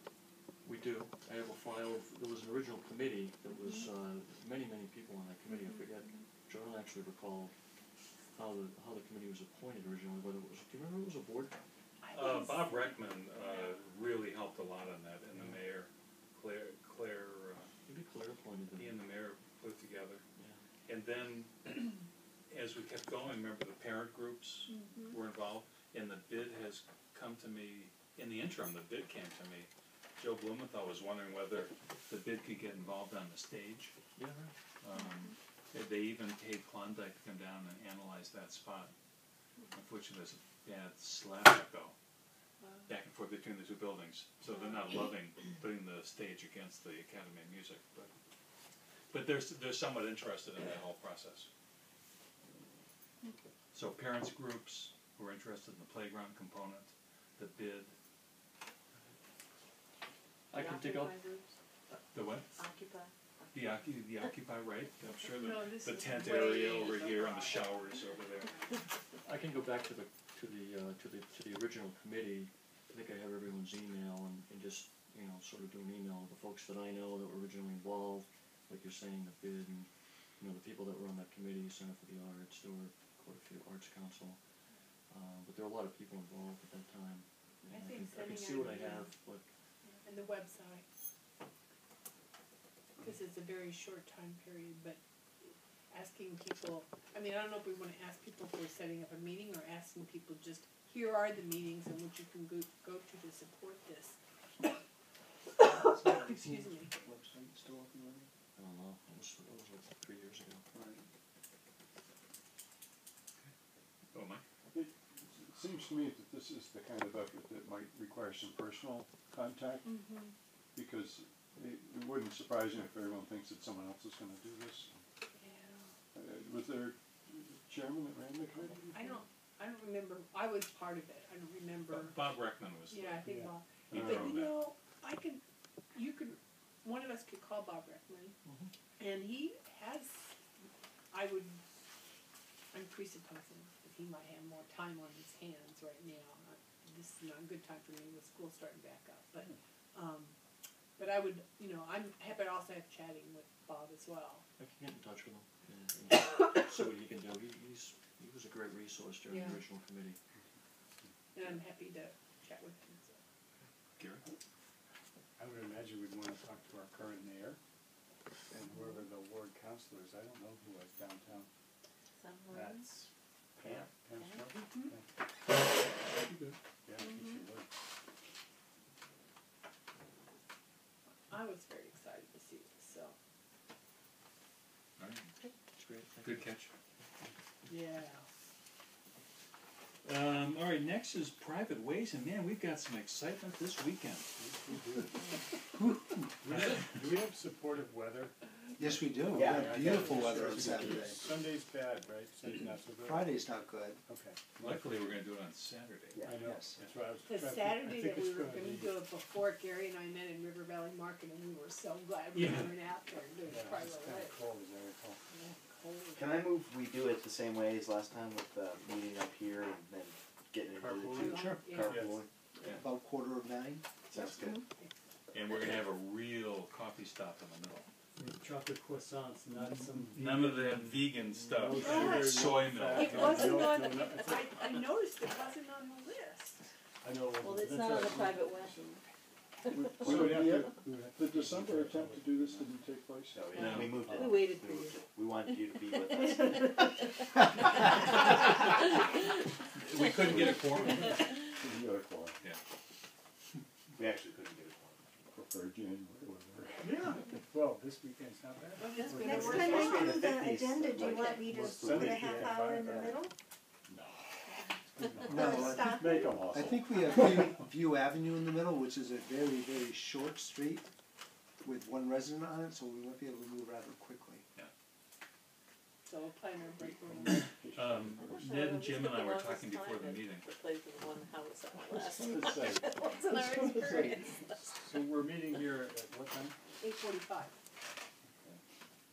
So we were talking before the meeting, and the question, well, it was just That a was lame. meeting? No, the excuse that you didn't have a quorum. You don't need a quorum for this. It's public hearing. Yeah, it's public. Well, you might be right, hard to say. It sounded like a good excuse. I think it was an excellent one if I were you guys. So, all right, so here's the deal. The ones we did last time, we were looking to see if they even belonged on the list of potential city streets. And there are still a couple of iffy ones in this group we're gonna look at Saturday.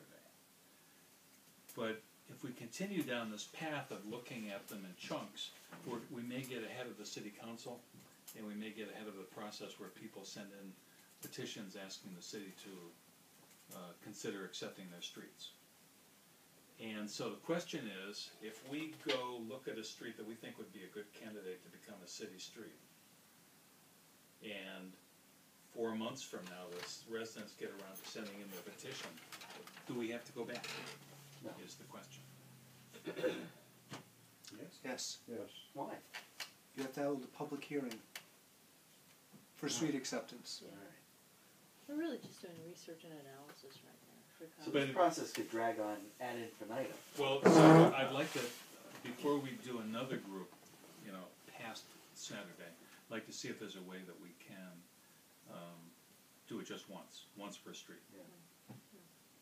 But one of the things we wanted to do was go through the whole list to make sure that if we felt the street didn't qualify, was not an appropriate candidate, then Right. we could advise them well in advance of next winter so that we could tell them we're gonna stop plowing, so that I kind of think we have to go through the process.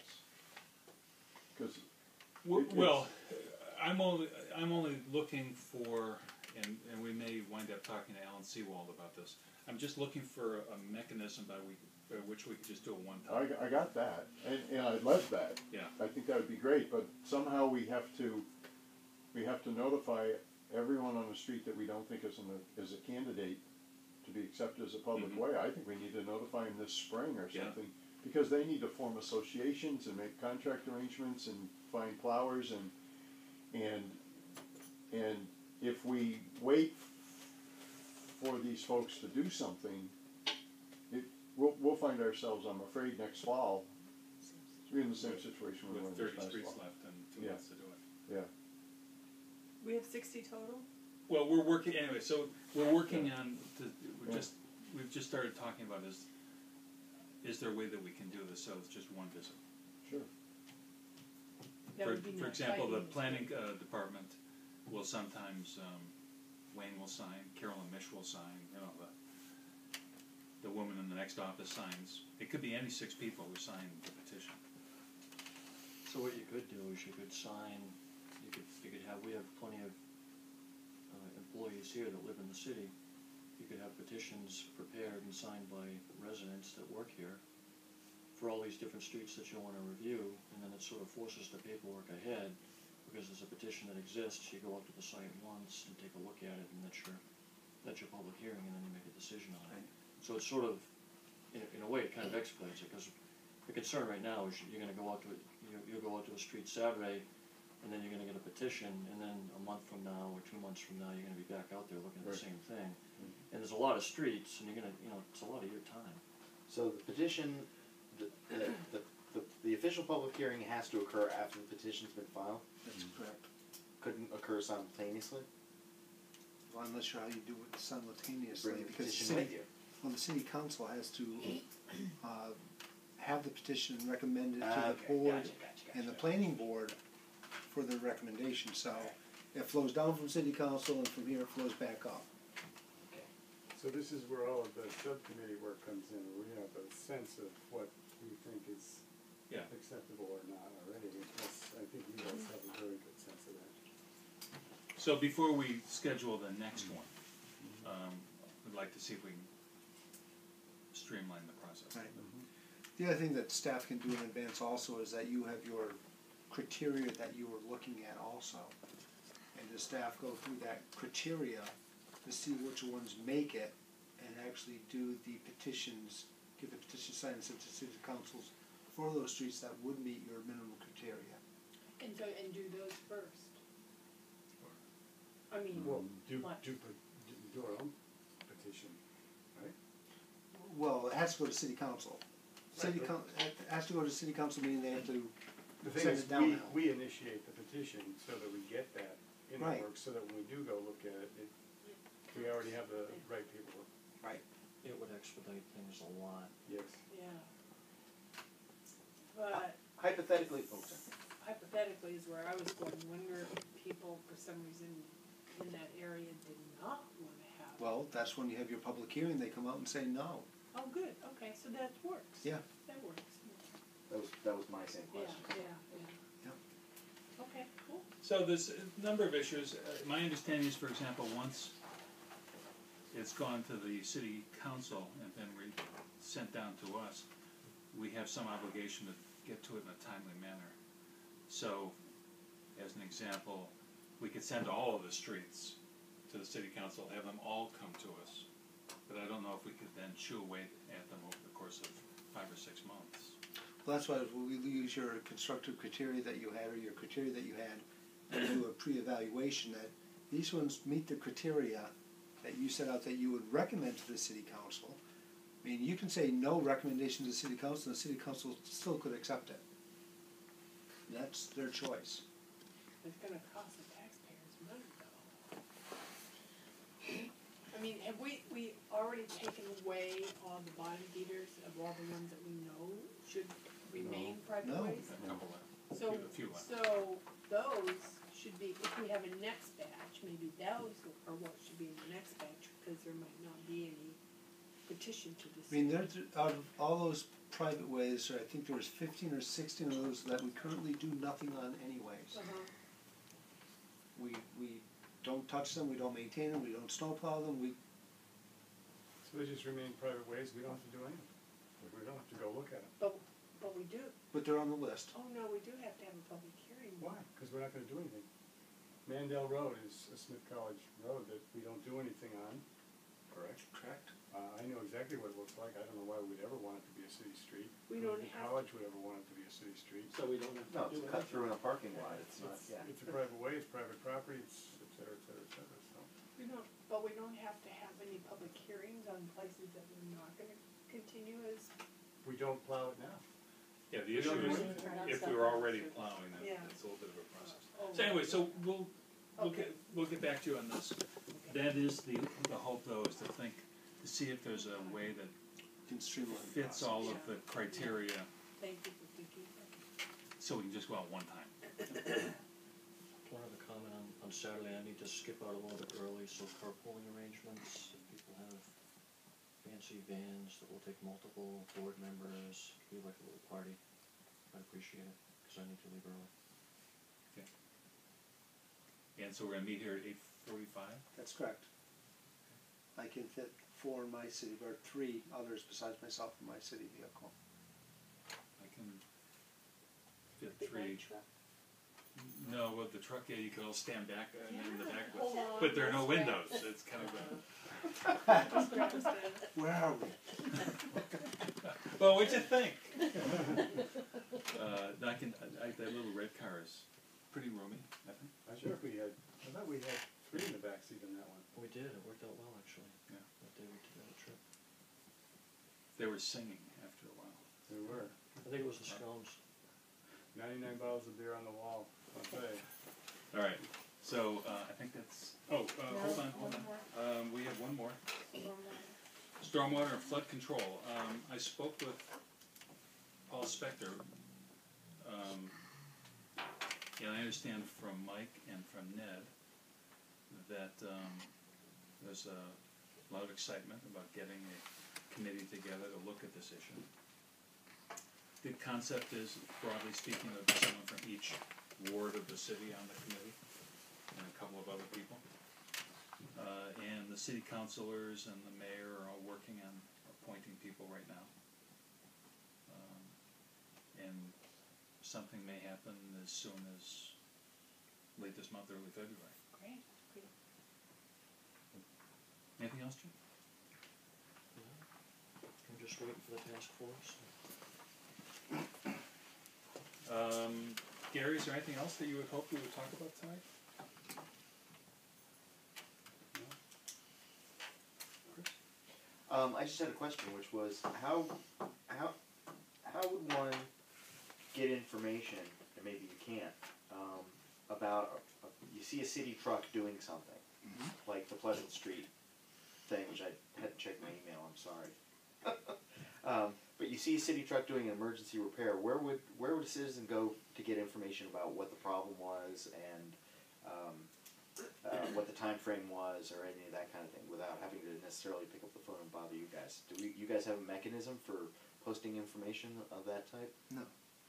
I'm wondering if this is something. Have you guys been following the mayor's app? Yes. Yeah, I'm wondering if this is something that we might want to think about. The reverse. Yeah. That's the reverse of his app. Yeah. Well, the original intention with the blog was that information would also be there. Yeah. I'm just wondering, do you guys have to enter that information in some form somewhere as like a work order or something like that? Depends on what it is. If it's Yeah. a work order or service order request from a resident, it's put in our work order system. Yeah. If it's a daily work activity, it's on our daily sheets. Yeah. See, I'm trying not to create more work for you guys, but at Thank the you. same time, figure out a way that we can get public access to information that you guys already have to collect. So it's just a thought.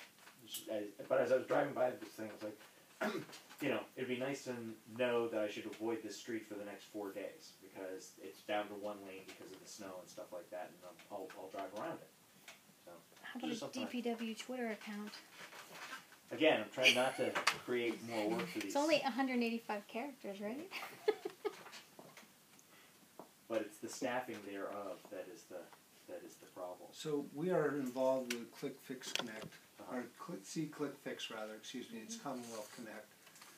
We have 2 categories on it, one called potholes, the other one called other, which we'll see what happens with it. Anne Marie and I are actually working on dividing that other into, Subcategories? yes. My Because we don't understanding want is them there is all other. very few others. It's just potholes. Owls is Pretty much. probably our biggest work. That and trees are our 2 biggest requests. Tree inspections, tree trimmings. That's it then. Potholes and trees. You don't need other.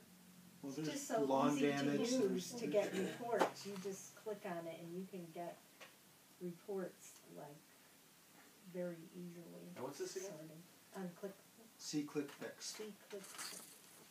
It's the new app.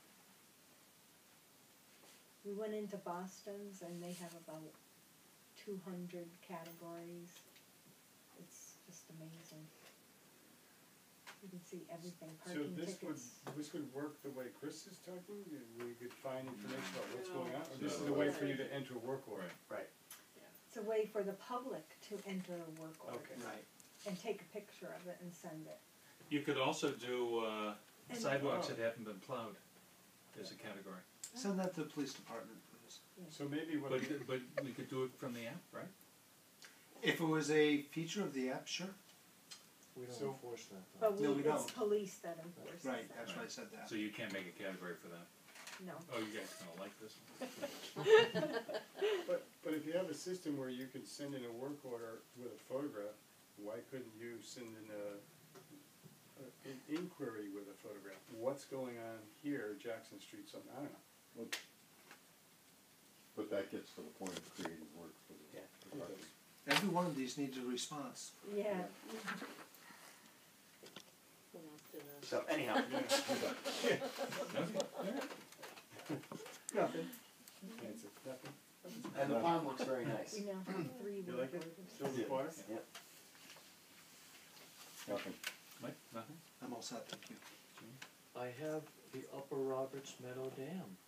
Remember that one? Yeah. Yes. We do.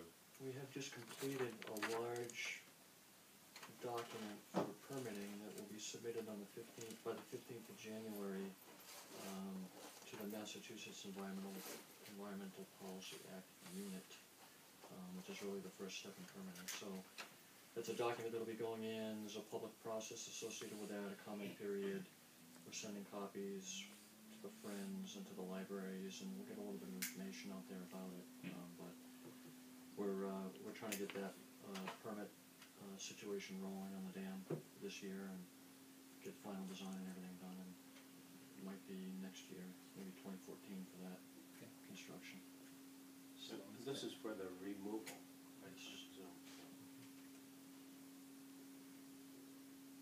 BJ, anything? BJ, are you gonna ask about one of those fancy new digital recorders? No, I'm old school, I'm good. Okay. MJ, I'm good. how's your new job? Good. Let's talk about sewer pumps next week. Good stuff. Dave, is there anything?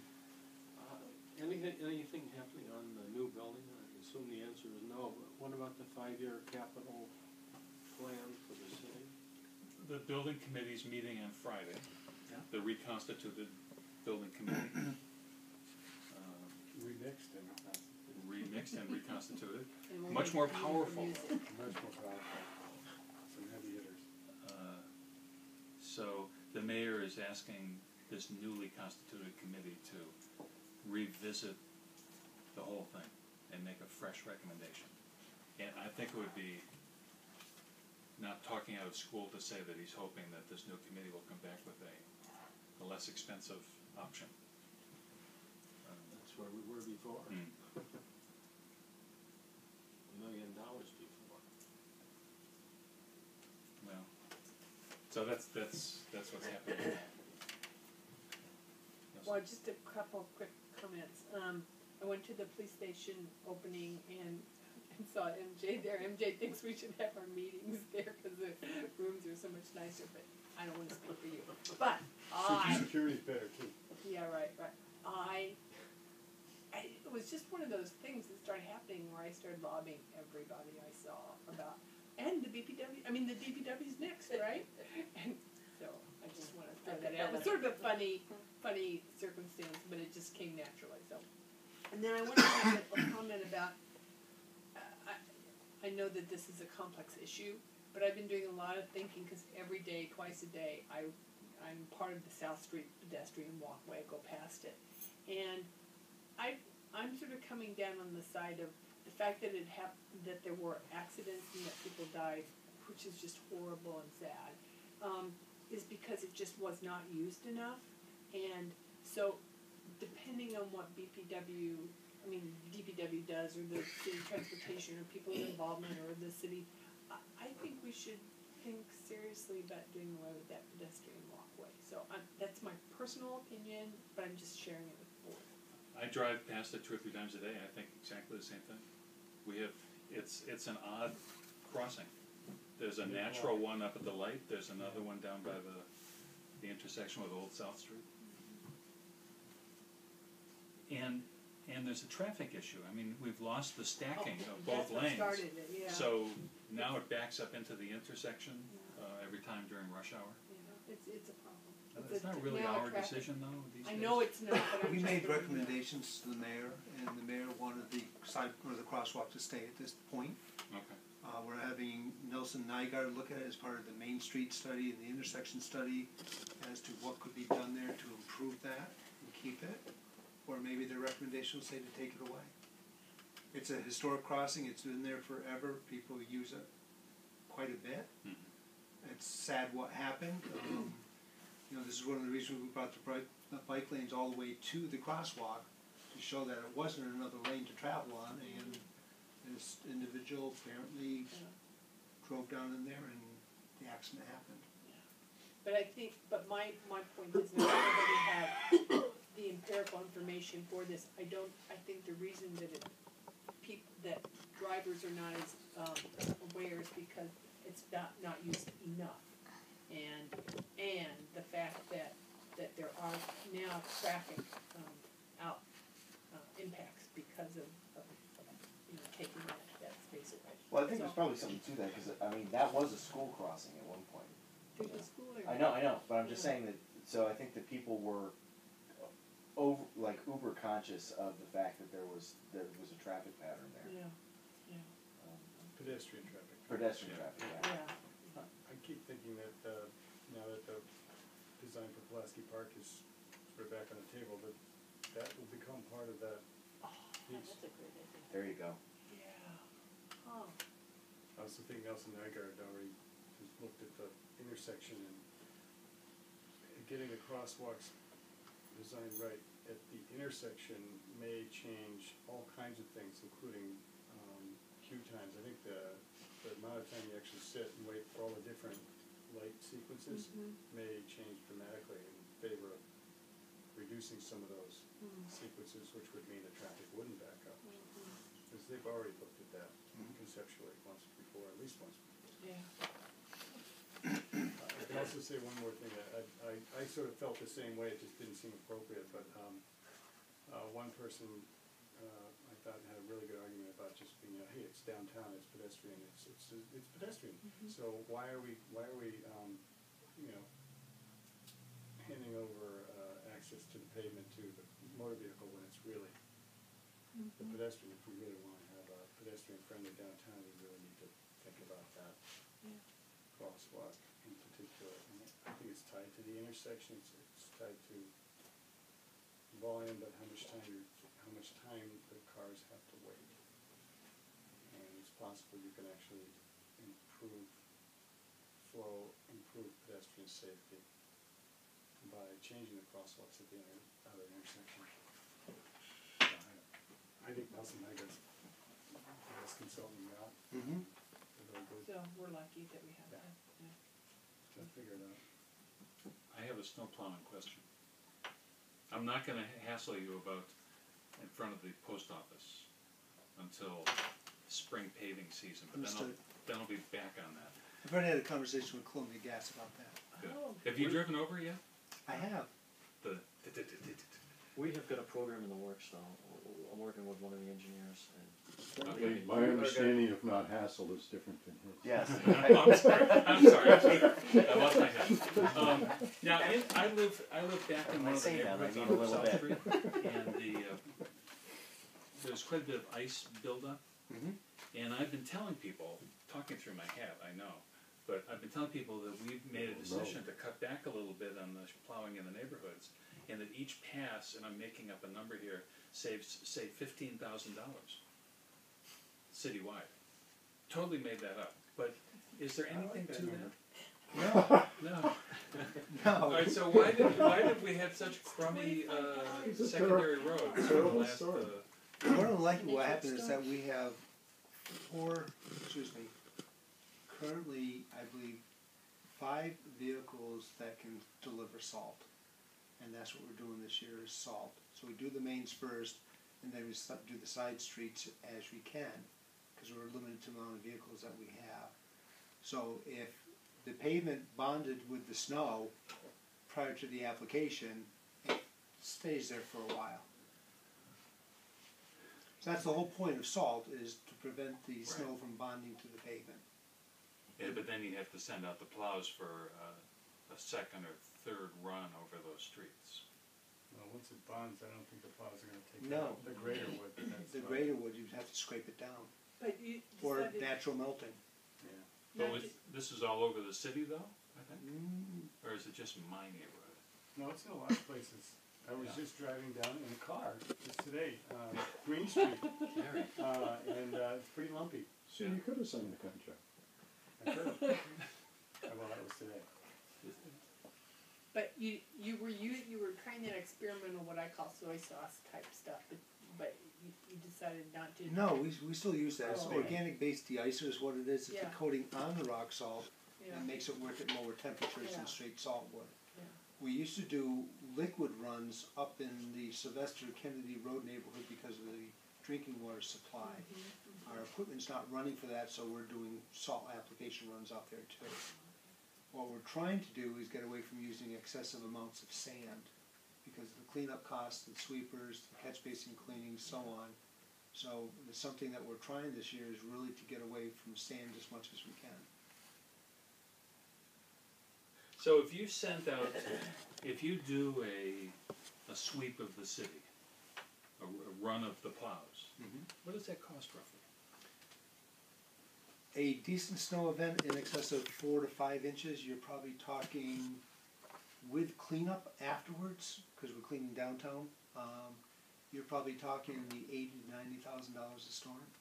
So we don't really think of it like, all right, we've been out twice, a third time maybe for cleanup. What's that third time? I mean, we can't make some decisions like we're just gonna not do the third run this winter and we'll save a total of $120,000 over the course of the winter by skipping that third time around. Well, we have to keep the state streets safe and clear to some degree for ambulance services, fire services, police, residents, and so on. So we treat all the streets the same. Like I said, the mains get hit first as far as treatment, pre-treatment in advance. And then as we can, they go out to the rural arterials and collectors and so on. They just move throughout the city, but the fact is that we do have limited sanders here, or sanding bodies that would distribute salt in the city. So none of it is a strategic attempt to scale back our effort and maybe save a little money. We've already tried that. Well, like downtown, we were picking downtown during the daytime. It was an absolute nightmare. We thought we were going to chop people up into little pieces down there, because the drivers don't want to deal with us, yet we're trying to do our work. So that went back to a nighttime operation, which is an overtime operation. And every night you go downtown to pick, it's about $7,000 to $8,000 that we incur every time we have to go do snow removal downtown. We are picking the side streets of downtown during the day right now to open them up, because the width has been compromised because of the snowbanks. So we're down on the Holly and Market Street neighborhoods picking snow at this point during the daytime. The other problem that you have is that you have a parking ban that goes from midnight to 6, and that's it. So if you have an event that you're snow plowing during the daytime and the residents are parked there, the only time you can go back there and clean the street is during the nighttime. So you have a second run going out there because we don't have a 24-hour day parking ban like other communities have. And so would you say that the historical background, there was a big to-do back in the 90s about an event where the snow stuck to the street, and the mayor was livid about it. That was terrible. And the DPW director was very defensive about it. And I think I don't think it was his fault, but the two of them were having a hard time. They were in a bad spot, the two of them. And basically the decision of the department at the time was, all right, goddammit, we're going for black pavement. You want black pavement? We'll give you black pavement. And see if you like the price. Well, I keep thinking of, there must be a way to back up a little bit from that. If we could save the city $100,000 a year. Let the city tell me not to pave the roads or not to have black pavement. They haven't instructed us to do that. No, okay. We're skimping where we can, we save where we can, but the fact is it costs money to remove snow and ice. The other thing too is that how do you cut back from a budget that's 50% under budgeted to start with? We spend $700,000 to $800,000 a year, and this is the first year in 6 years that they've increased the budget from $325 to $425. We still don't have enough budget to do what we're supposed to do, and they expect us to cut a budget. It's impossible. Not with that dollar differential. If it was $700,000, they want you to cut to $650. You've got a little wiggle room, but to go from $700,000 to $450,000. Well, no one expects that. I mean, you know how this works. But I mean, we had talked about the citywide ban again, get all the cars off the street during a snow event, we plow once. Period. City council wouldn't go for it? The mayor didn't wanna go for it at that point, it wasn't, Mayor Narco's, it was Mayor Higgins, but the fact that the residents are used to park, they don't have the driveways to park. They have to park in the streets downtown. They don't have the driveway capacity with the infill. Okay. I'm all for saving money too, believe me. Well, I'll stop using that excuse. Like, oh no, it's the new, we're saving money. Okay? Make a motion, we adjourn? Right, thank you, everyone.